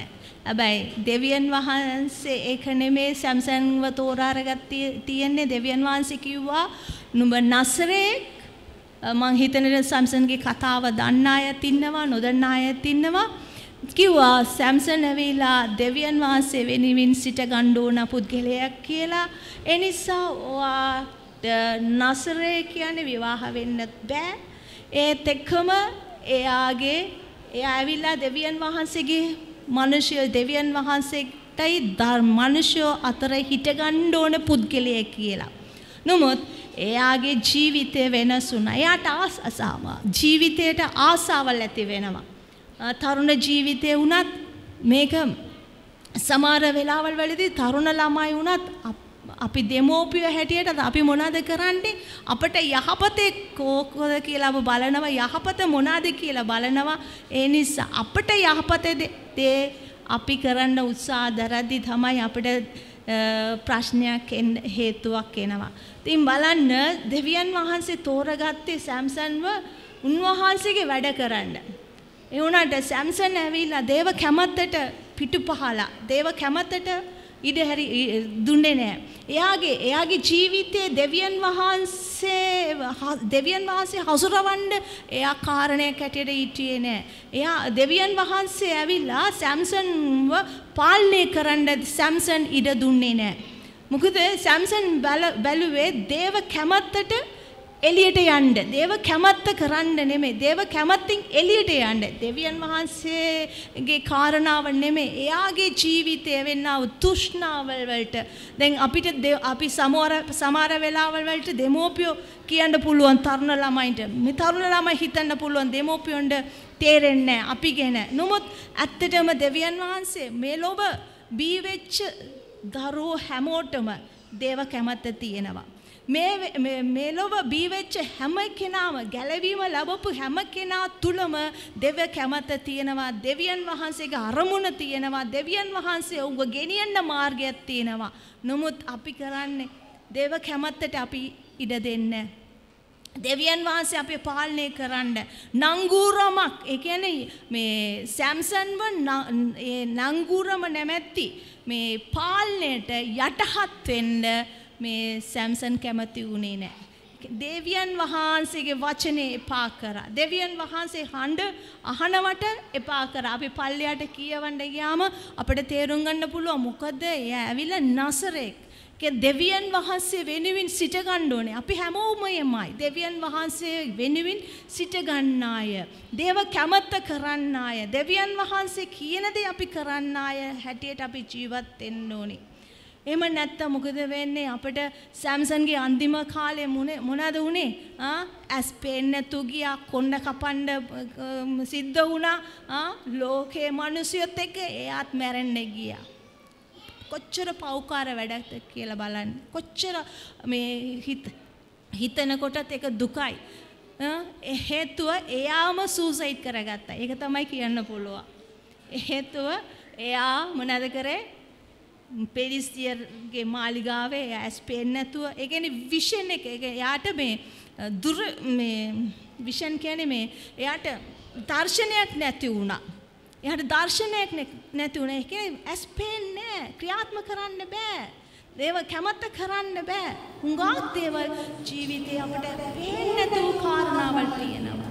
අපි ඇත්තටම අපිට තියෙන දුෂ්ණාව අපි මඩ පවත්වන්න බැරි නම් අපි දේව කැමැත්තට උන්වහන්සේට අපි බාර වෙන්න බැරි නම් අපිට වෙන්නේ මේ කාරණාව තමයි. ඒ නිසා දෙවියන් වහන්සේගේ දරුවනි අපි තේරුම් ගන්න ඕනේ මම කවුද?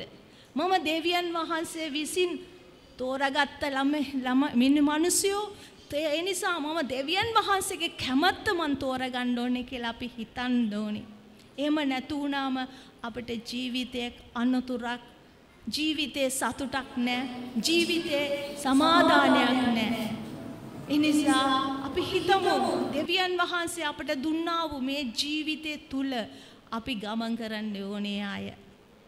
ඒ වගේම අපි බලමු මේ උපති පොතේ 34 එකේ ඉඳන් 5 දක්වා කියනවා. මොකද දීනා ගැන කතා කරද්දී තරුණ ළමයි මම ඇත්තටම අද දවසේ අපි ඔයාලත් කතා කරන්නේ දීනාගේ ජීවිතයදී බැලුවාම කාහිද මේ දරුවා යාකෝබ්ගේ දරුවෙක් දෙවියන් වහන්සේ යේසුස් දෙවියන් වහන්සේ කතා කරා මේ යාකෝබ් ඊශ්‍රායෙල් කරා. හේතුව දෙවියන් වහන්සේගේ කැමැත්ත කරන්නව දෙවියන් වහන්සේගේ සෙනඟ හැටියට එයාව මාරු කරා. නමුත් තාත්තාගේ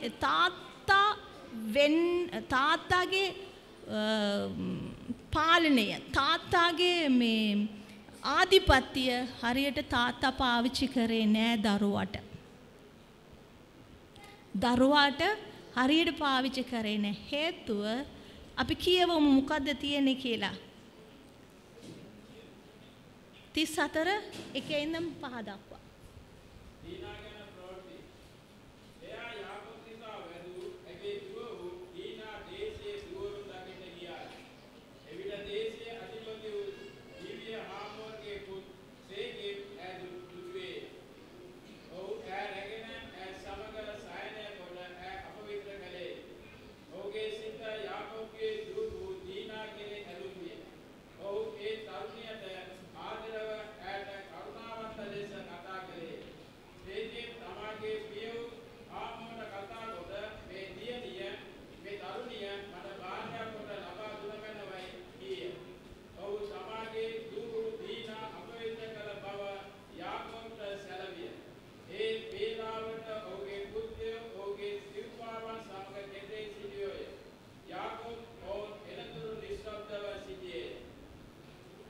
හරි.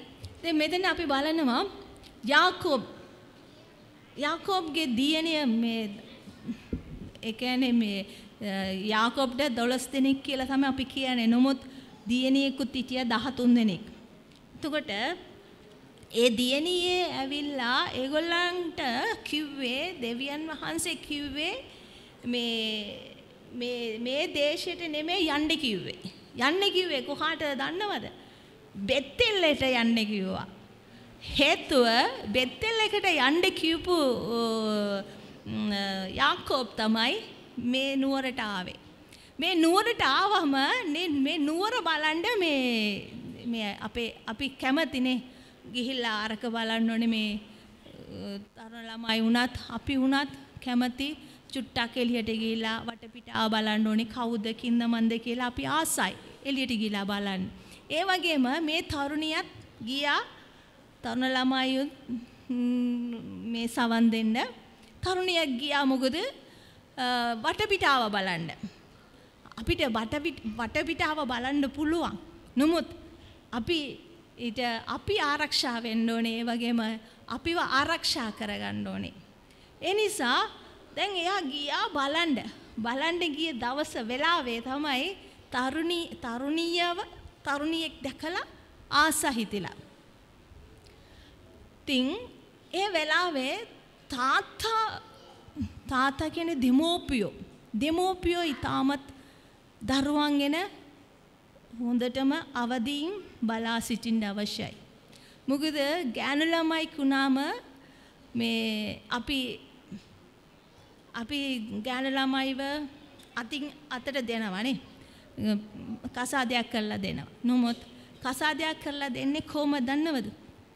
තාත්තා තමාගේ වගකීම අර අත අල්ලෙන්න කෙනාට. ඒ කියන්නේ මේ එයාට කසාදයක් කරන්න එන්න පිරිමි ළමයාට බාර දෙනවා මේ මගේ දුව හොඳයි මම බලාගත්තා. ඔයාට මම බාර දෙන්නේ මෙයා කිසි පළුදු නැති ගෑනු ළමයෙක් කියලා තමයි තාත්තා ඒ දුවව බාර දෙන්නේ ඒ පිරිමි ළමයාට. ඉතින් ඒ වගකීම තාත්තාගේ වගකීම තියෙනවා. තාත්තා හරි ලෙස ඒක පාවිච්චි කරේ නැහැ. තාත්තා හසුරුවේ නැහැ ඒ දරුවව. දැන් අන්තිමට මොකද වුනේ? අපිට පල්ලියට කියවගන්න ගියාම ලොකු විනාශයක් වුණා. දැන් මේක දැනගත්තම සහෝදරයෝ ටික නැගිටලා ඒ පිලිස්තියද ඒක වංචාවෙන් කතා කරලා යාලත් එක්ක මම කසාදයක් කරන්න එනවා කියලා ඒගොල්ලන්ව විනාශ කරලා දැම්මා. ඒ පළවෙනි කාරණාව දෙවියන් වහන්සේ කිව්වා නුඹ යන්න කියලා. කොහාටද? බෙතෙලකට. නමුත් එයා ගියේ නැහැ. අපි ඒක කියවලා බලමු. එමේ උපති පොතේ 31:13ත් කියනවා. එමේ 35:1ත් කියනවා. අපි කියවලා බලමු මේ දෙක. 31:13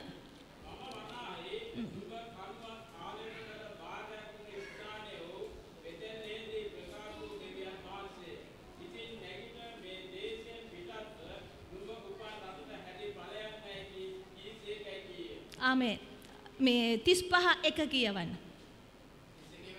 ඔව් නෑ 35:1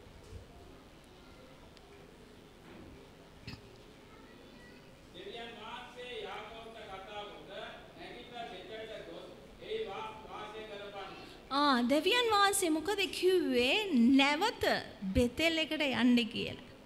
එතකොට මෙයාට ඒක බෙතෙල් එකට යන්න කැමති වුණේ නැහැ. ඒ අමතක වුණා. දෙවියන් වහන්සේ එයා නුවරෙන් අම්මාලාගේ තාත්තාගේ ගෙදරින් නුවරෙන් පැනලා යනවා මේ කාටද මේ බය වෙලා මේ ඒ අයියට බය වෙලා ඒසට බය වෙලා දුවද්දී උපති පොතේ 28:10 තන් කියන්න පුළුවන් එතනින් එයා හීන දකිනවා. ඒ හීන තමයි උඩ පල්ලෙහා හීනමග තියෙනවා මම මේ දේවදූතයෝ නගිනවා වහිනවා. ඉතින් එතනට යා කියනවා මේක භයංකාර ස්ථානයක් මේක බෙතෙල් කියලා නම දැම්මා. ඒක කිව්වා මම නිකා යනවා මුකුත් නෑ මාව ආශිර්වාද කරන්න කියලා එයා කිව්වා පොරොන්දු දෙනවා දෙවියන් වහන්සේට මට ලැබෙන දේවලින් මම ඔබට දෙනවා කියලා. නමුත් දෙවියන් වහන්සේ කතා කරලත් එයාට ඒකට කන් දුන්නෙත් නෑ. ඒක එයාට අමතක වුණා. ඒක තමයි අපේ ජීවිතේ. අපි හුඟා දුරට දෙවියන් වහන්සේගෙන් ලබා ගන්නවා.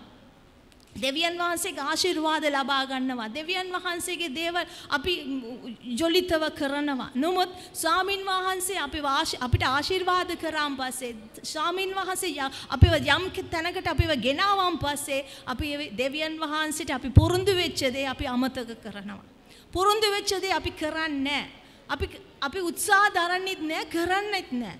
අන්තිමට වෙන්නේ ඒ ප්‍රශ්නයක් යමක් උනාන් පස්සේ අපි කල්පනා කරනවා. කල්පනා කළා තමයි ඊට පස්සේ තමයි අනිත් තැන්වලට අපි ගෙන. ඒක නිසා මම සහෝදරවනි මම කියන්නේ දෙවියන් වහන්සේ අපිව කැඳවලා තියෙනවා නම් දෙවියන් වහන්සේ මේ ස්ථානයේ තමයි අපිට ඉටවලා තියෙනවා නම් අපි ඉන්න දැනගන්න ඕනේ. දෙවියන් වහන්සේ කාරණාවල් හරියට අපි තේරුම් ගන්න ඕනේ. මොකද සමහර දේවල් අපිට තේරුම් ගන්න බෑ. හේතුව අපි බලන්නේ වටපිටාව බලනවා. දීනා බැලුවා වගේ දෙවියන් වහන්සේගේ කාරණාව අපි බලන්නේ වටපිටාව බලනවා. අරක හොඳයි මේක හොඳයි. අර විදියට මං ජීවත් වෙන්න ඕනේ කියලා අපි හිතනවා. නමුත් දෙවියන් වහන්සේ අපට දෙන්න මාර්ග වලින් අපි යන්න ඕනේ. අපි යන්නේ නැතිකොට තමයි ලොකුම ප්‍රශ්නයක් එනවා. මොකද දේව කැමැත්තට අපි පිටුපහලා යනකොට අපිට කොයින්වත් අපිට යමක් වෙන්නේ නැහැ. මොකද අපිට උත්සාහ දරුවටත් අපි උත්සාහයෙන් ඒ උත්සාහය ඇවිල්ලා කොහොමද පරාජිත වෙනවා. එනිසා මගේ සහෝදරවරුනි මගේ දෙවියන් වහන්සේගේ නාමයෙන් ඔයාලට මම කියන කාරණාව තමයි අපි තෝරගන්නේ මොනවාද? කාවද මොනවාද තෝරගන්නේ? දෙවියන් වහන්සේ අපට දීලා තියෙන දේවල් අපි තෝරගන්නවද? නැත්නම් අපි අපේ කැමැත්තට අපේ ආසාවට අපි හිතන දේ අපට ඇසට ලස්සන කියලා තේරෙන්න දේ අපි තෝරගන්නවද? අපි ඇත්තටම හරියට අපි දේව වචනය හරියට ඉගෙන ගන්නත් ඕනේ. දේව වචනය අපි කියවන්නත් ඕනේ. දෙවියන් වහන්සේගේ පාමුල අපි වාඩි වෙන්න ඕනේ. දෙවියන් වහන්සේගේ පාමුලෙන් උන්වහන්සේගෙන් අපි ලබා ගන්න ඕනේ. නැත්නම් මොකද වෙන්නේ? අපිට කවදාවත් ආශිර්වාදයක් නැතු වෙනවා. ඒ නිසා මගේ සහෝදර සහෝදරුනි මේ වෙලාවේ මම ඔයාලට කියන කාරණාවක් තමයි දැන් අපි දෙවියන් වහන්සේගේ මුහුණ සොයන්නා හැටියට අපි ජීවත් වුණොත් තමයි අපිට තේරුම් ගන්න පුළුවන් අපි මොකද්ද අපිට තියෙන්නේ මොනවාද මේ ආශිර්වාද මොකයි පැත්තේ මම දෙවියන් වහන්සේ මාව තෝර අරන් තියෙන කාරණාව මම ඊට කරන්න ඕනේ කියලා. දැන් බලන්න දෙවියන් වහන්සේ ලෝත් ගැන අපි කතා කරොත් ලෝත් දෙවියන් වහන්සේ කිව්වා මොකද ලෝත්ගේ දරුවෝ නිසා ලොකු විපත්තියක් වුණා. විනාශයක් ආවා. උපති පොතේ 19:30 කියන්නේ මොනවාද? ලෝත් වෙච්ච කාරණාවක් ඇවිල්ලා ඒ තමාගේ දරුවෝ හිතපු දෙවියන් වහන්සේගේ කාරණාව නෙමෙයි දෙවියන් වහන්සේගේ කාරණාව නෙමෙයි දුෂ්ට ලෙස ඒගොල්ලෝ ක්‍රියාත්මක කරා අපරාධ කරා. මොකද අපේ සමහර දරුවෝ අපේ දරුවෝ අපේ පියා අපේ මව් කෙනෙක් හැටියට පියෙක් හැටියට අපි සමහර දේවල් හරි තීරණය ගන්න ඕනේ. ඒවත් හරි තීරණේ ගන්න නැත්නම් තමයි අපිට මේ එන්න ප්‍රශ්න වලට සමහර කාරණාවල් අපි මොනවද කරන්නේ කියලා අපිට තේරෙන්නේ නැහැ. මොකද අපි බලාපොරොත්තු වෙන දේ ඉටු වෙන්නේ නැත්නම් බලාපොරොත්තු වෙන දේ අපිට ලැබෙන්නේ නැත්නම් අපි දේවයන් වහන්සේගෙන් පිටුපහළ තමයි අපිට යන්න වෙන්නේ. ඒ නිසා ඔයාලට මම කියන කාරණාවක් තමයි අපි කවදාවත් දෙවියන් වහන්සේගෙන් පිටුපාලා දේවල් කරන්න හොඳ නෑ. කරන්න යාමින් අපිට වෙන්නේ අපිට ලොකු විනාශයක් ඇති වෙනවා. ඒ නිසා අපි ලොකු විනාශයකට අපි ඉඩ දෙන්න නරකයි. අපි දෙවියන් වහන්සේගේ දරුවෙක් හැටියට අපි ජීවිතේ දෙවියන් වහන්සේගෙන් අහන්න ඕනේ ස්වාමිනී මගේ ජීවිතේ මොකද්ද වෙන්න ඕනේ මගේ දරුවන්ගේ ජීවිතේ මොනවාද තීරණේ මගේ පවුලේ ඇත්තටම අපේ පවුලේ දේවල් අපි හදා ගන්න ඕනේ පවුලේ යාඥාව අවශ්‍යයි පවුලේ කාන්තාවෝ හැටියට තපියේ හැටියට පවුලගෙන හොයලා බලන්න ඕනේ නැත්තම් මොකද වෙන්නේ අපිට තේව කැමත බලන්න දේව කැමතට අපිට කරන්න බැරි වෙනවා අපි මේ සමහර වෙලාවල් වලදී අපි හිතනවා අපේ දරුවෝ දැන් ලොකු නැත්තම් අපි මේ දැන් මොන හරි දරුවොන්ට කරන්න ඕනේ කියලා අපි සමහර වෙලාවල් වලදී අපි කිසි කෙනෙකුට කිසි දෙයක් දෙවියන් වහන්සේගෙන් අහන්නේ අපි ඊටපු දේවල් කරන්න ලෑස්ති වෙනවා අහන්න නැතුව අපිට යහපතේ කියලා පෙනෙන දේවල් වලින් අපි යහපත කරන්න ලෑස්ති වෙනවා. ඉතින් එහෙම වුණාම අපිට යමක් ප්‍රශ්නයක් අපිට කරදරයකට අපි මුහුණ දෙන්න වෙනවා. දැන් බලන්න ආශිර්වාදය ලබා ගන්න නම් අපි හුඟක් අපි දේවල් කරන්න ඕනේ දෙයක් තියෙනවා. දැන් අපි බැලුවම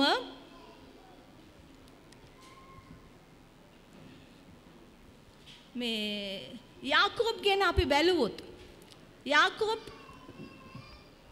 කපටියෙක්. නමුත් ඒ ආශිර්වාදයට ආසා වෙච්ච මිනිසෙක්. මේ උපති පොතේ 25 වෙනි පදේ පරිච්ඡේදයේ 29 ඉඳන් 30 දක්වා කිව්වම 33 දක්වම පොඩ්ඩක් කියවමු. ඒක.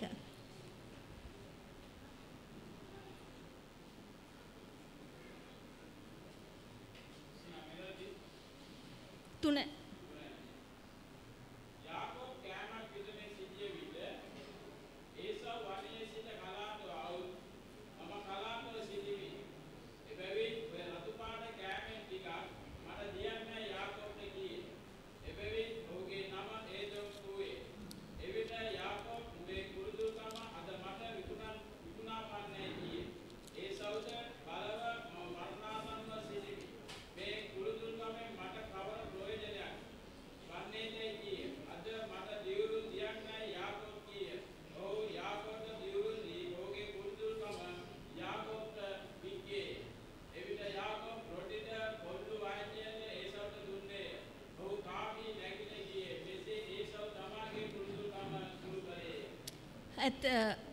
ආමෙන්.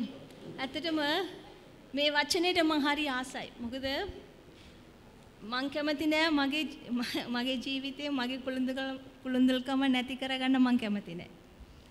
ඉතින් කිව්වම ඒසා කොච්චර මෝඩේ කිව්වොත් ඒ දෙවියන් වහන්සේගේ ආශිර්වාදය ඒ කුළුඳුල්කම කියන්නේ ඒ පළවෙනි දරුවාගේ පළවෙනි දරුවට අයිති වෙන්න හැම දෙයක්ම ආශිර්වාද සම්පත හැම දෙයක්ම එයා නැති කරගත්තා. එයාට තෝරන්න බැරි වුණා. ඒ දෙවියන් වහන්සේව තෝරගන්න දෙවියන් වහන්සේ කවුද කියලා එයා අඳුනගන්න බැරි වුණා. දෙවියන් වහන්සේගේ දරුවෝ තමයි. ඒ වුණාට එයාට තෝරගන්න බැරි වුණා. දේව කැමැත්ත මේකයි කියලා. ඒ බලන්න පොඩි කෑමට එයාගේ මුළු ජීවිතයවම අඳුර කරගත්තා. අපි කැමතිද දෙවියන් ඇත්තටම මං කැමති නෑ. ඔයගොල්ලෝ කැමතිද මන් දන්නේ නෑ. කුළුතුල්කම නැති කරවෙන්න. මන් නම් පොඩ්ඩක්වත් කැමති නෑ. කොහොමාරි මම බලනවා උත්සාහදරනවා කුළුතුල්කම නැති කරන්න නැතුව ඒක ලබා ගන්නමයි. අපි ඇයි මොකද්ද කුළුඳුල්කම කියන්නේ? කුළුඳුල්කම ඇවිල්ලා අපේ ආධිපත්‍යය, අපේ උරුමය, අපේ ජීවිතයක් ඒක නැති කරන්න හොඳ නැහැ. ඒක කොහොමද ලබන්නේ? අපිට මේක ඇවිල්ලා උපතින්ම ලැබෙන දෙයක්. නමුත් අපේ කුළුඳුල්කම යේසුස් වහන්සේ අපට දුන්නා වූ ගැලවීම අපි නැති කරන්න හොඳ නැහැ. ඒ නැති කරාමෙන් අපිට වෙන්නේ අපි සදාටම නිරේටයි අයිති වෙන්න අය එනවා. අපේ කුළුඳුල්කම ඇවිල්ලා අපි ආරක්ෂා කරන්න ඕනේ. අපි ආරක්ෂා කරන්න ඕනේ. ඒක ඇවිල්ලා ඊටමත් වටිනා දෙයක්. ඒක වටිනා දෙයක්. ඒක කුළුඳුල්කම කියන්නේ. අපි කොමාරි බලනවා මේ දැන් කුළුඳුල්කම ගැන අපි බැලුවාම මොකද අපි සමහර වෙලාවල් වලදී මේ ලෝකේ මේ බාහිර දේවල් ගැන අපි බලනවා. අරක තාත්තත් එක්ක අම්මත් එක්ක රණ්ඩු කරනවා මට මේක දෙන්න ඕන අරක දෙන්න. නමුත් ඒක ඊට වඩා මම හිතන හැටියට මම හිතනවා මේක මේ ලෝකාකාරයට වඩා මේ කුළුඳුල්කම කියන්නේ ඊටමත් දෙවියන් වහන්සේගෙන් ලොකු දෙයක් කියලා මම හිතනවා. ඒ කියන්නේ ඊටමත් බරපතල කාරණාවක් කුළුඳුල්කම. ඇත්තටම ඇස් පොට්ට වෙලා මේ මිනිසයාට ඒසාට හේතුව ඒක එයා සුළු කරා. ඒක මම දැන් මැරෙන්න යන්නේ ඕක මොකටද කියලා අහනවා. එච්චරට ඒ බඩගිනි කියලා කෑදරකට කෑමට බඩගිනි ඉඳලා මැරලා ගියා නම් ප්‍රශ්නයක්වත් නැහැ. ඒ කුළුඳුල්කම ආරක්ෂා කරමි. මම නම් කියන්නේ මගේ සහෝදර සහෝදරනි අපේ ජීවිතේට ඒ කුළුඳුල්කම නැති කරන්න හොඳ නැහැ. මොකද අපිට එක ජීවිතයක් තියෙන්නේ, එක මරණයක් තියෙන්නේ. ඒ මොකද අපි පුළුවන් තරම් උත්සාහ දරන්න ඕනේ දෙවියන් වහන්සේත් එක්ක අපි ගමනක් යන්න. නැත්තම් ඒ කුළුඳුල්කම නැතුණා කියන්නේ අන්තිමට අපිට වෙන්නේ කවුරුත් නැති වෙනවා. මේ දෙවියන් වාසෙත් නෑ. අපිට නිරේට තමයි අයිති වෙන්නව සෙලඟ හැටියට මාරු වෙන්නේ. ඒ නිසා මගේ සහෝදර සහෝදරිනි දැන් අපි බැලුවම දෙවියන් වහන්සේගේ ආශිර්වාදයේ සෑම දෙයක්ම අඩංගු වෙනවා කුළුඳුල්කම ඇතුළට. අපි සමහර වෙලාවට කියනවා අපි යාඥා කරනවා කිසි ඵලයක් නැහැනේ, කිසි ලාභයක් නැහැනේ කියලා. හැයි අපිට තියන්නේ අපි පුංචි දේවල් වලින් බවා අපේ කුළුඳුල්කම විකුණනවා. කොහටද? වෙන මිනිසයන්ට, වෙන උපදේශකාරයන්ට. මට ඊයේ කෙනෙක් කෝල් කරලා කියනවා සිස්ටර් මේ අපේ ගෙදර යම් කාරණාවක් කරලා වගේ උඩ මේ එහෙ කුලියට ඉන්න කට්ටිය කිව්වා මොනවාද ඒගොල්ලෝ කෝවිල් එකට ගිහිල්ලා කිව්වලු මේ මොකක් කරේ ඒගොල්ලන්ට මේ ප්‍රශ්නයක් තියෙනවා ඒ නිසා අවල් මේ මොන හරි කරමු කියලා. එතකොට ඒ මිනිස්සු ඇවිල්ලා බය වෙලා කාටද විකුණලා තියන්නේ? අර මිනිස්සුන්ට විකුණලා තමාගේ අයිතිය, තමාගේ ආධිපත්‍යය, තමාට දුන්න බලය කාටද විකුණලා තියෙන්නේ? ඒ මිනිස්යන්ගේ වචනේට. නේ? ඒ මිනිස්යන්ගේ වචනේට ඒක විකුණලා තියෙන්නේ. ඒක නෙමෙයි කුළුඳුල්කම හැම දෙයක්ම ආරක්ෂා වෙනවා. හැම දෙයක්ම බලය තියෙනවා. හැම දෙයකටම අපිට පාලනය කරන්න උන්වහන්සේ අපිට දීලා තියෙන කුළුඳුල්කම අපි නැති කරගත්තොත් අන්තිමට අර වගේ තමයි අපිත් එන්න වෙන්නේ. ඒ නිසා මගේ සහෝදරනි ඒක නැති කරන්න එපා. දෙවියන් වහන්සේ අපිට යමක් දුන්නා නම් ඒක අල්ලගන්න. දෙවියන් වහන්සේ යමක් දීලා තියෙනවා නම් ඒක නැති කරන්න එපා. මොන යකෙකුට මොන ප්‍රශ්න වලට මොන දේවල් වලට නැති කරගන්න එපා. නැති කරගත්තොත් ඒකින් අපට ආශිර්වාදයක් නැහැ. අපිට එන්නේ පාඩුව තමයි අපි ලැබෙන්නේ. පාඩුව. හුඟක් අපි පාඩු ලැබෙනවා. මොකද ලාභයක් නැහැ. හුඟක් බිස්නස් කරන්නේ මොකටද? ලාභය බලාපොරොත්තු වෙලා තමයි බිස්නස් කරන්නේ. අන්තිමට ලාභය නැතුව බිස්නස් කරන්නේ නැහනේ. නේ? ඒ වගේ තමයි අපි දේව රාජ්‍යයට ලාභ ගේන්නා වූ සෙනඟ හැටියට අපි ඉන්න ඕනේ. ඒක තමයි උන්වහන්සේ බලන්නේ. මොකද අපි මේ ලෝකාකාර විදියට අපේ ජීවිතේ ගෙනියන්න ඕනේ. නැත්තම් අපි යේසුස් වහන්සේ මොනවද කියනවා? නුඹලාව ලෝකෙටම යවනවා. යවනවා කිව්වම ලෝකේ වෙන්න ඕනේ නැහැ අපි. ලෝකේ මිනිසයන්ව අපි දෙවියන් වහන්සේ ගාවට ගේන්නා වූ ආලෝකමත් සෙනඟ හැටියට අපි ජීවත් වෙන්න ඕනේ. ඒ මිනිස්සු කියන්න හොඳ නැහැ ලෝකෙත් එකයි මේකත් එකයි කියලා. අපේ ජීවිතේ ආදර්ශමත් වෙන්න ඕනේ. අපේ ජීවිතේ සාක්ෂියක් වෙන්න ඕනේ. සමහර වෙලාවල් වලදී අපේ ජීවිතේ සාක්ෂියක් නැතු වෙනවා. එහෙම ඉන්න හොඳ නැහැ. දේවදරුවෙක් හැටියට කුළුඳුල්කම ආරක්ෂා කරනවා නම් කවදාවත් අපේ සාක්ෂිය අපි නැති කරන්නේ. දෙවියන් වහන්සේව අපි එලි දක්වන්නා වූ සෙනඟ හැටියට අපේ ජීවිතේ ගත කරන්න පුළුවන්කමක් තියෙනවා. ඒ නිසා මගේ සහෝදර සහෝදරනි දෙවියන් වහන්සේගේ වචනයට අපි ඕනෑකමින් සවන් දෙන්න ඕනේ. ඕනෑකමින් අපි දෙවියන් වහන්සේගේ වචනයට අපි කීකරු වෙන්න ඕනේ. දෙවියන් වහන්සේගේ වචනයට ඕනෑකමින් අපි ජොලිතව ඉන්න ඕනේ. එතකොට තමයි අපිට පුළුවන් එන්නාව වටපිටාවලින් එන්නාව දේවල් වලින් අපි ආරක්ෂා වෙන්න පුළුවන්. මොකද වචනේ නැත්තම් හිස් අර මේ බොල් මේ මොනවාද මේ වී අපි මේ සුද්ධ කරද්දී බොල් යනවා. හුළඟට යනවා. වී තමයි ඉතුරු වෙන්නේ. ඒ නිසා අපි හරියට දේව වචනේ අල්ල ගන්න ඕනේ. අල්ලගත්තොත් දෙවියන් වහන්සේ අපිවත් අතරින්නේ නැහැ. දෙවියන් වහන්සේ අපිව අතරින්නේ නැහැ. අපි දෙවියන් වහන්සේගේ වචනේ අතරියා නම් දෙවියන් වහන්සේ අපව අතරිනවා. දන්නවද? ඒ නිසා මං සහෝදරවරුන්ට කියන කාරණාවක් තමයි උන්වහන්සේ අපිව ගෙනල්ලා තියෙන තැන අපි හරියට සිට ගන්න ඕනේ. දෙවියන් වහන්සේගේ කැමැත්ත අපි කරන්න ඕනේ. මොකද ඔගොල්ලෝ නිකන් හාම්බින් ආවේ නෑ මෙතනට. යමක් අනේ මේ ප්‍රශ්න ගැටලු නිසා නෙමෙයි ඔයගොල්ලෝ ඇවිල්ලා තියෙන්නේ. දෙවියන් වහන්සේගේ පෙර නියමයක් තියෙනවා. ඔයගොල්ලන්ව මෙතන සභාවට මේ ඔයගොල්ලන් ගැලවීමට ගේන්න ඕනේ. දෙවියන් වහන්සේගේ වස්ත්‍රය දෙන්න ඕනේ. දෙවියන් වහන්සේගේ දරුවෙක් වෙන්න ඕනේ කියලා දෙවියන් වහන්සේ පෙර නියමයක් තියෙන නිසා තමයි ඔයාලව මෙතනට ගෙනල්ලා තියෙන්නේ. ඒ නිසා ඒවට අපි එකතු වෙන්න ඕනේ. අපි ඒව යටහත් වෙන්න ඕනේ. ඒව අපි ඇහුම්කන් දෙන්න ඕනේ. ඒක නෙමෙයි කියන්නේ ඕනෑකමින් මගේ වචනයට ඇහුම්කන් දෙන්න මිනිසයා බය කියවන්දයි කියලා කියන. ඇයි ඒක බොරුවද?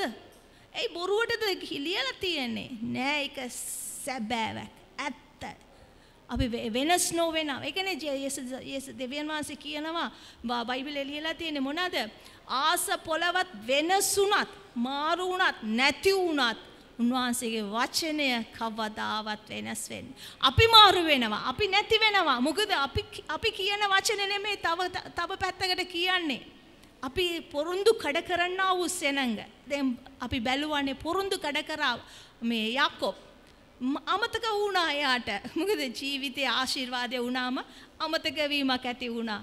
වැඩන්නේ ඒක අපි සමහර වෙලාවට සම්මාදම් දසෙන් කොටස් අපි කියනවා මෙච්චරක් මම මෙච්චරක් ලැබුණා නම් මෙච්චරක් දානවා. අන්තිමට කොච්චරවත් දාන්නේ නැහැ.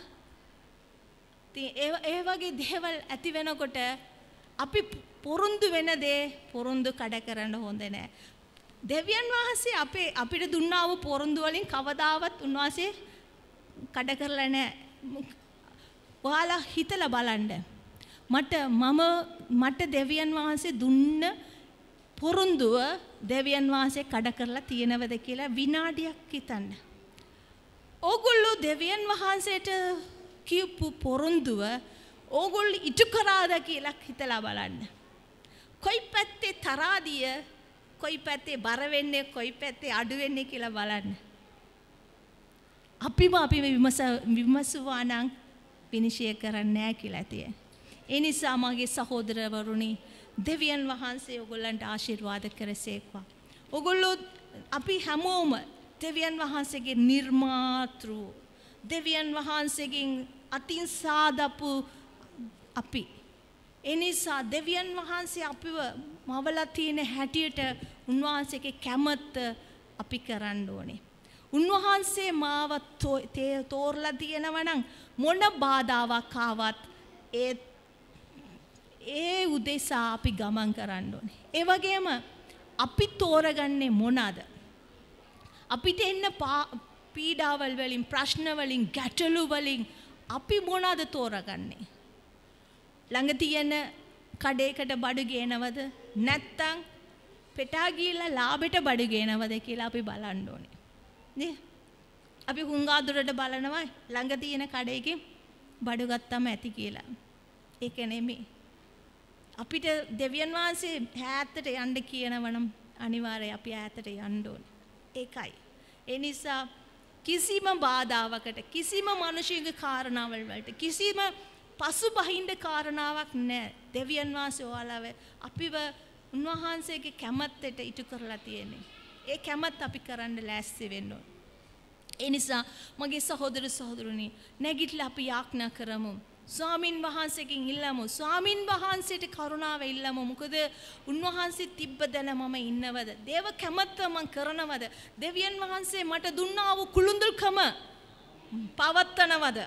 නැත්නම් ඒක මගේ වාසිය නිසා, මගේ කාරණාව නිසා, මගේ දරුවන්ගේ දේවල් නිසා මම විකුණලා තියෙනවද? ඒක අපි හිතලා චුට්ටක් අපි සෝදිසි කරලා බලමු. නැගිටිමු දෙවියන් වහන්සේගේ පාමුල. අපි යාඥා කරමු. හාලෙලූයා. හාලෙලූයා. ස්තුති වේවා ස්වාමීනි. හාලෙලූයා.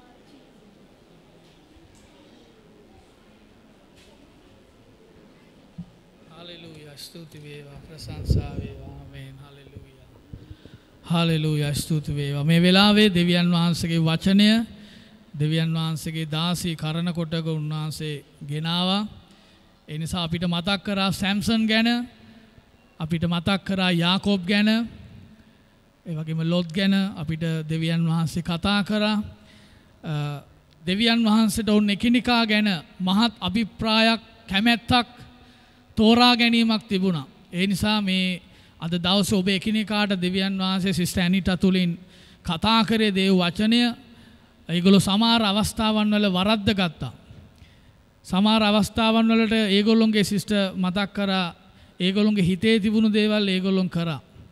ඒ විතරක් නෙමෙයි, ලාබන් ගාවෙන් එනකොට මේ දුවලා දෙන්න තාත්තා ගාව හිටපු හොර පිළිම ටිකත් අන්දෙවිරුන්ගේ පිළිමත් අරගෙන ආවා. ඔය 35 කියවලා බලන්න. තේරෙනවද? දෙවියන් වහන්සේව নমස්කාර කරමින් හිටියේ, බෙතෙල් වල හිටියේ, ඔය ඔක්කොම තියාගෙන තමයි හිටියේ. ඒක නිසා අපි පෞල් වශයෙන් අපි ප්‍රවේශම් වෙන්න, ඔබගේ දරුවෝ ගැන සැලකිලිමත් වෙන්න. බෙතෙල් අපි සියොනට යන්න ඉන්නේ. හරිද? දැන් මේ බෙතෙල් වලට ඇවිල්ලා ඉන්නේ ආශිර්වාදලා තැනට.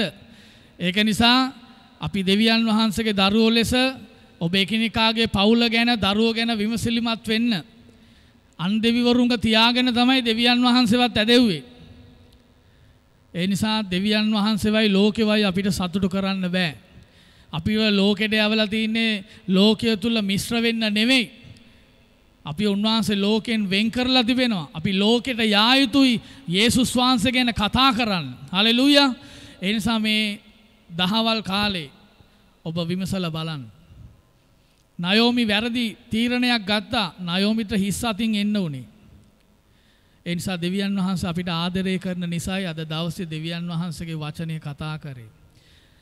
යාකෝබ්ට කියපු තැන නෙවෙයි යාකෝබ් හිටියේ. ඒ නිසා ඔබ දෙවියන් වහන්සේ කැඳවපු තැන ඔබ ඉන්න. ඔබ දෙවියන් වහන්සේගේ දරුවෙක් ලෙස දෙවියන් වහන්සේ ඔබ තෝරගෙන කැඳවලා පත් කරලා තිබෙනවා. ඒක සුළු කරන්න එපා. ඒසව් සුළු කරා. කුළුඳුල්කම සුළු කරා. මේ සරල දෙයකට, බඩගින්නට, කෑම ටිකකට. නමුත් ඔහු නැවත ඒක ඉල්ලුවට ඔහුට ලැබුණේ නැහැ. ඒ නිසා ඔබ දීලා තිබෙන ආධිපත්‍ය සුළු කරන්න එපා. දෙවියන් වහන්සේගේ පූජාව සුළු කරන්න එපා. එක එක දේවල් තියාගෙන මේ මාර්ගේ ගමන් කරන්න එපා. ඔබට කැමති දේවල් තියාගෙන ඒවලට පාස්ටර්ලවත් කැමති කරෝගෙන, දෙවියන් වහන්සේවත් කැමති කරෝගෙන එහෙම යන්න හදන්න එපා. එහෙම දෙවියන් වහන්සේ එක එක්කෙනාට එහෙම කියන්න හොඳ නෑ. එහෙම එහා මෙහා වෙන කෙනෙක් නෙවෙයි. මොකද උන්වහන්සේගේ ස්වරූපෙන් මවවලා තියෙන අපිට හොඳ කෂේරුකාවක් තියෙනවා. එහෙම තියනවා නේද? කොන්දක් හැමෝන්ටම. එහෙනම් අපිව නිර්මාණය කරපු දෙවියන් වහන්සේට හොඳ කෂේරුකාවක් තියෙන උන්වහන්සේගේ පුද්ගලික භාවය අපි ඉගෙන ගන්නකොට. ඒ නිසා මම ඔබට ප්‍රේමයෙන් කියනවා, තරුණ දරුවන්ට ප්‍රේමයෙන් කියනවා, වැරදි මාර්ගවල යමින් සැම්සන් මොනවද කරේ? යනකොට හැරුණා අර මලකුණ වෙතට. ඔහුට නොසුදුසු තැන්වලට ඔහු හැරුණා. ඇස් දෙක යොමු වුණා. සිස්ටර් කිව්වා වගේ අන්තිමේද ඇස් දෙක නැතුව තමයි මැරුණේ. හොඳයි, වේලාව ගිහිල්ලා තියෙනවා. ඔබ බාර වෙන්න දෙවියන් වහන්සේගේ වචනෙට. සිස්ටර් ඇනීටා දේශනා කරා. හරිද? කවුද දේශනා කරේ කියලා බලන්න එපා. දේශනා කරපු පණිවිඩයට බාර වෙන්න, පණිවිඩයට යටහත් වෙන්න. ඒකට තව දේශනා එකතු කරන්න එපා. එහෙම එකතු කරන අය ඉන්නවනම් අපි ඉස්සරහට අවස්ථාවක් දෙනවා. මේ අර පාස්ටමල් කියනවා වගේ කොත්තුව හදන්න. රස බලන්න විතරක් නෙවෙයි, මෙතනට ඇවිල්ලා හදන්න අවස්ථාවක් දෙනවා එහෙම අයට. හොඳයි, අපි දෙවියන් වහන්සේ ඉදිරියේ බාර වෙමු, යටත් වෙන්න. දෙවියන් වහන්සේ අපිට කතා කරපු දෙයට කීකරු වෙන්න. ඔබ දෙවියන් වහන්සේ ඉඳලා තියෙන තැන ඉන්න. යාකෝබ්ට බෙතෙල්ට යන්න කිව්වට ගියේ නෑ. වෙන වෙන තැන්වල කැරකි හිටියා. ඒ නිසා ඔබ විමසලා බලන්න ඔබ ගැන. ඔබ කොතනද ඉන්නේ කියලා විමසලා බලන්න. ඔබත් යාකෝබ්ගේ පවුල වගේ වෙන වෙන දෙවිවරුන්වත් තියාගෙන වෙන වෙන ලෝකයට මිශ්‍ර වෙලා, තේරුණාද? දසෙන් කොටස් දානවා වෙන්න පුළුවන්. හැබැයි ලෝකෙට මිශ්‍ර වෙලා ලෝකේ දේවලුත් කරගෙන දෙවියන් වහන්සේවත් අදහගෙන මේ ගමන යන්න බලාපොරොත්තු වෙන්න එපා. අපි මුකුත් කරන්නේ නැහැ. මොකද සිස්ටර් ඇනිට මතක් කරා අපිට එක ජීවිතයයි තියෙන්නේ, මරණය ඊට පස්සේ විනිශ්චය. විනිශ්චයට අසු නොවෙන්න අපි දෙවියන් වහන්සේගේ වචනයට බයව, ගරු කටයුතුව. අද මිනිස්සුන්ට ගානක් නැහැ දේවපාම වලට ආවම. කකුල් උඩ දාගෙන කියෝ හරක් වගේ කකා එහෙම ඇවිදගෙන දේව බය නැහැ. මොකද බය නැත්තේ? දේව වචනය කියවන්නේ නැහැ, දන්නේ නැහැ දෙවියන් වහන්සේ ගැන. මේක ඉවරුනාම එහෙ යනවා, මෙහෙ යනවා, කෑ ගහනවා, දුවනවා. ඒ නිසා දෙවියන් වහන්සේට ගෞරවය පැමිණෙන්නේ දෙවියන් වහන්සේ ගැන දැනගැන්මෙන් ඉන්න මිනිස්සු දෙවියන් වහන්සේට බයව ඉන්නවා. ඒ කෙනා දන්නවා කොහොමද හැසිරෙන්න ඕන කියලා. හාලෙලූයා රබෂන්දරලා බාර වෙන්න, ඔබ බාර වෙන්න දෙවියන් වහන්සේට. ඔබටයි කතා කරේ. ඔබේ කන් දෙකට ඇහුණා නම් ඔබ ගැන නම් කතා කරේ. ඔබ බාර වෙන්න. ඔබත් යාකෝබ් වගේ පවුලේ අය වගේ එක එක දේවල් තියාගෙන මේ ගමනේ යනවා නම් බාර වෙන්න. ඒවා ගිහිල්ලා ආලෝන ගටක් යට යාකෝබ් මේ මොනවද වලලලා ගියා බෙතල් වලට. ඒවත් එක්ක ගියා නම් එහෙම ලොකු ප්‍රශ්නයක් වෙනවා. හාලෙලූයා රබෂන්දරලා බහානියා රිබේරියා ලබ හැමෝම බාර වෙන්න. අර මේ මොනවද කියන්නේ පිළිම වගේ ඉන්න එපා. ඔබට ජීවමාන දෙවියන් වහන්සේ කතා කරා කියලා හිතෙනවා නම් බාර වෙන්න, ඒකට යටත් වෙන්න, කීකරු වෙන්න, මුරණ්ඩු වෙන්න එපා. මණ්ඩි පිට හිර වෙලා ඉන්න එපා. මණ්ඩි පිට හිර වුණාම වක් කරන දේ වැටෙන්නේ නැහැ. මොකද මණ්ඩි තියෙන නිසා. ඒ නිසා ඔබගේ හදවත යේසුස් වහන්සේගේ ලේ වලින් පවිත්‍ර කරගන්න, සෝදගන්න යේසුස් වහන්සේගේ ලේ වලින්. උන්වහන්සේ කියන තැනට යන්න, උන්වහන්සේ ඔබ ගැන තිබෙන කැමැත්ත ඉලිදරව් කරගන්න, ඒ කැමැත්තට කීකරු වෙන්න. වෙන් වුණා වූ ජීවිතයක්, කැප වුණා වූ ජීවිතයක් දෙවියන් වහන්සේ ඉදිරියට අනිත් මිනිසුන්ට පේන්න නිකන් බොරු සෝබන දාන්න එපා. දෙවියන් වහන්සේ ඔබගේ හදවත දන්නවා. අනිත් අයට පේන්න දේවල් කරන්න එපා. ඔබගේ මගේ හදවත දෙවියන් වහන්සේ දන්නවා, වැස්මක් නැහැ උන්වහන්සේට. ඒ නිසා යටත් වෙන්න දෙවියන් වහන්සේගේ වචනෙට. හාලෙලූයා රබ බාර වෙමිම මා ඔබ යතට මා කැම මේ හැමදේම දෙවියන් වහන්සේට ගෞරව ලැබෙන්න කරන්න. ඔබගේ ගෙවල් වල කතා කරන දේවල් ගැන ප්‍රවේශම් වෙන්න. දරුවෝ ඉදිරියේ කතා කරන දේවල් ගැන ප්‍රවේශම් වෙන්න. වැඩිහිටි අය දෙවියන් වහන්සේ ඉදිරියේ ගරු කටයුතුව ජීවත් වෙන්න. හාලෙලූයා රබෂන්දරලා බන්දුරියලා. දෑත් ඔසවන්න හැමෝම. ස්වර්ගයට දෑත් ඔසවලා ඔබගේ හදවත දෙවියන් වහන්සේ ඉදිරියේ යටත් කරන්න.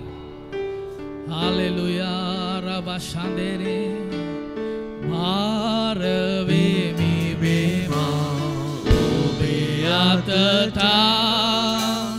මා කැමැත්ත හැරදා. බාර වෙමි වේවා ඔබේ අතට මා කැමැත්ත හැරදා.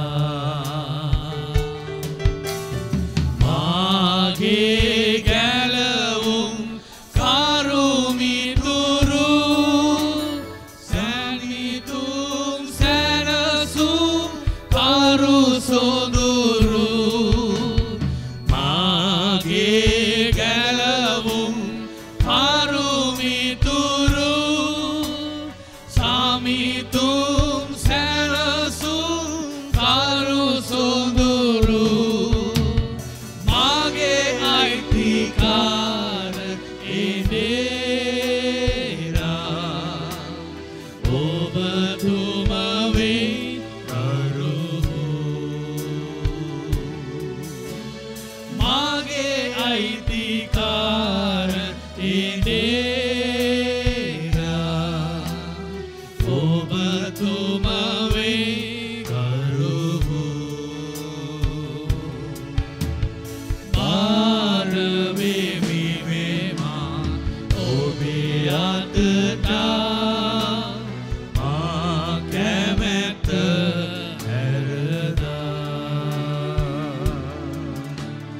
බාර වෙමි වේවා ඔබේ අතට මා කැමැත්ත හැරදා.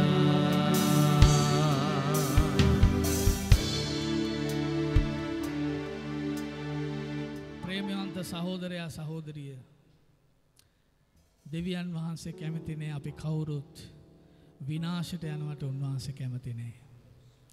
උන්වහන්සේගේ කැමැත්ත අපිව සෝදිසි කරලා අපේ ජීවිතයේ දුර්වලකම් තිබෙනවා නම්, අද කතා කරපු තැන් අපගේ ජීවිතවල තිබෙනවා නම් ඒව ගැන පසුතැවිලි වෙලා, සැබෑ ලෙස පසුතැවිලි වෙලා දෙවියන් වහන්සේ දෙස බලාගෙන මේ දිවීම දුවනවටයි උන්වහන්සේ කැමති. මන්ද මහත් ආශිර්වාදයකටයි දෙවියන් වහන්සේ ඔබ මාව කැඳවලා තිබෙන්නේ. හලෙලූයා. ස්වර්ගයට යන්න පමණක් නෙවෙයි, උන්වහන්සේත් එක්ක රජකම් කරන්න ඔබ මාව උන්වහන්සේ කැඳවලා තිබෙනවා. හලෙලූයා. ඒක නැති කරගන්න එපා. ඒක නැති කරගන්න එපා. ඒක සුළු වෙන විදියට ඔබගේ ජීවිතය, ඔබගේ මාංශයට, සතුරට ඉඩ දෙන්න එපා. දෙවියන් වහන්සේ ඔබට ආධිපත්‍ය බලය දීලා තිබෙනවා. හලෙලූයා. ස්වර්ගයේ බලය ඔබට දීලා තිබෙනවා. ඒ බලය තුල ඔබ ක්‍රියා කරන්න. එයා ලේපන්න. හලෙලූයා. රබෂාකාරල බහනිකලල බහනිය. හලෙලූයා. හලෙලූයා. හොඳයි, අපි මේ වෙලාවේ කාලය ගිහිලා තිබෙනවා. අපි යාඥා කරන්න යනවා කාරණා දෙකක් ගැන. ඒ තමයි පාස්ටර් අමල් අද නැත්තේ. එතුමාගේ මව යම් අසනීප තත්වයකින් ඉන්නවා. ඉතින් පාස්ටර් නිතර ඔබ දන්නවා පොදුගුඩුරුප්පු කියන්නේ පොඩි දුරක් නෙවෙයි. ඉතින් එතුමා සති කීපයක් තිස්සේ පුතෙක් ලෙස වගකීමක් තිබෙනවා. ඌ අපේ පාස්ටර් වගේම යුතුයකම් වගකීම් තිබෙනවා අපිට කරන්න. ඒ නිසා අද දවසේ පාස්ටර් ඒ මව අද දේහමයට සම්බන්ධ වෙන්නේ නැති, නමුත් මව රෝහලේ ඉන්න නිසා ඒ වැඩ කටයුතු වලට ගිහිලා තියෙනවා. අපි මව ගැන යාඥා කරමු. ඒ වගේම දැන් අපිට ලැබුණ අපේ ඉඩ්‍රිකා සහෝදරිය අසනීප වෙලා පානදුර රෝහලට ඇතුළත් කර තිබෙනවායි කියලා. ඒ වගේම අපේ මිරාන් සහෝදරයා ගැන, ඒ වගේම අපි නොදන්න අය ඉන්නවා නම් අපි එක පවුලක්. ඒ නිසා අපි යාඥා කරමු මේ අපේ පවුල කෙනෙක් මේ තත්ත්වයට පත් වෙලා ඉන්නවා කියලා හිතලා අපි යාඥා කරමු. පාස්ටර්ට අවශ්‍ය කරුණාව ඕන. ඉතින් මේ සේවයේ වැඩ කටයුතුත් කරගෙන ඌට සහයෝගය ඕන. ඒ නිසා අපි පාස්ටර් අමල්ගේ මව ගැන, එඩ්රිකා සහෝදරිය ගැන, ඒ වගේම මිරාන් සහෝදරයා, ඒ වගේම අපි මේ වෙලාවේ දන්නේ නැතුව කවුරු හරි ගෙවල් වල අසනීප තත්ත්වෙන් ඉන්නවා නම් අපි හැමෝම S2 පියාගෙන අවංක හදවතින් අපි යාඥා කරමු අපේ මේ ශරීරයේ අවයවයන් දෙවියන් වහන්සේගේ හස්තය, යේසුස් වහන්සේගේ කස පහර කරන කොටගෙන උන්වහන්සේගේ සුවයේ හස්තය, මිදීමේ හස්තය දෙවියන් වහන්සේ ගෙන දෙන්නේ කියලා අපි ඉල්ලලා යාඥා කරමු. හලෙලූයා. හලෙලූයා. කරුණාවන්ත දෙවි පියාණන් වහන්සේ අපි ඔබට යාඥා කරනවා පාස්ටර් අමල්ගේ මව ගැන, ස්වාමිනී, ඒ වගේම එඩ්රිකා සහෝදරිය ගැන, ඒ වගේම මිරාන් සහෝදරයා ගැන. ස්වාමිනී, ඕ දෙවි පියාණන් වහන්සේ ඔබ වහන්සේගේ කල්වරියේ පූජාවේ ඵලය කරන කොටගෙන, එලේවල ඵලය කරන කොටගෙන, ඔබ වහන්සේගේ කස පහර කරන කොටගෙන අපිට සුවය දීලා ඉවර බව ඔබගේ වචනේ ස්වාමීන් ඔබ සඳහන් කරන අතර අපි යාඥා කරනවා ඔබ වහන්සේගේ කරුණාව, අනුග්‍රහය අපගේ මේ මව්වරුන්ට, අපේ සහෝදරයාට, ඒ වගේ මේ පවුල් වල අයට ඔබගේ අනුග්‍රහය, කරුණාව, ඔබ වහන්සේගේ හස්තය සමාදානයේ තබුව මැනව ස්වාමීනි. හලෙලූයා. හලෙලූයා. ස්වාමීනි, ඒ වගේම අන්තර්ජාලය ඔස්සේ අපත් එක්ක මෙතෙක් සම්බන්ධ වුණා වූ සියලු ඔබගේ දරුවන්ට අපි ආශිර්වාද කරනවා. අද දෙවියන් වහන්සේගේ වචනේ කරන කොටගෙන ඔබ වහන්සේ උන්ට කතා කර අතර ඒ වචනයට බාර වෙන්න, ඒ වචනයට කීකරු වෙන්න ස්වාමීනි, ඒ වචනය සුද්ධාත්මයන් වහන්සේ කරන කොටගෙන ඒක ක්‍රියාත්මක වන පිණිස ඒ සඳහා ඉඩ දෙන්න ස්වාමීනි අපේ දරුවන්ට ඔබ වහන්සේ පිහිට වෙන්න, ඔවුන්ගේ රැකී ආරක්ෂාවලට ආශිර්වාද කරන්න ස්වාමීනි ඔවුන් බාර කරනවා ජේසුස් වහන්සේගේ උතුම් වූ බලවත් වූ නාමයෙන්. ආමීන්. හොඳයි, අපි ඔබට මේ වෙලාවේ සමු දෙනවා. ඔබට නැවතත් සිකුරාදා දින සවස 5ට ශ්‍රී ලංකා වෙලාවෙන් සුභාරංචි රැස්වීම සමග ඔබට සම්බන්ධ වෙන්න පුළුවන්. අපි ඉතා ගෞරවයෙන් ඔබට ආරාධනා කරන මේ දේමයට. හොඳයි, ඔබට ජේසු පිහිටයි. ආමේන්. හොඳයි, අපි මේ වෙලාවේ අපි දෙවියන් වහන්සේට දසෙන් කොටස් ස්තුති පූජා ගෙන එන්න යනවා. ඔබ ඒක අතට ගන්න. දෙවියන් වහන්සේ ඔබට දුන්නු දේ, දෙවියන් වහන්සේ ඔබට දුන්නු සුවය, අනුග්‍රහය, කරුණාව, රැකියා අවස්ථා, ඒව නිසා තමයි ඔබට යමක් ලැබුණේ. ඒ නිසා ඒ දේ ඔබ නැවත දෙවියන් වහන්සේට දෙන්න යනවා. ඒක නිසා සියලු දෙනා ඔබ ඒක දෑතට ගන්න. හලෙලූයා. හලෙලූයා. ප්‍රශංසාව හැමෝම දෑතට ගන්න. ඔබ ස්වර්ගයට ඒක දෙවියන් වහන්සේ ඉදිරියේ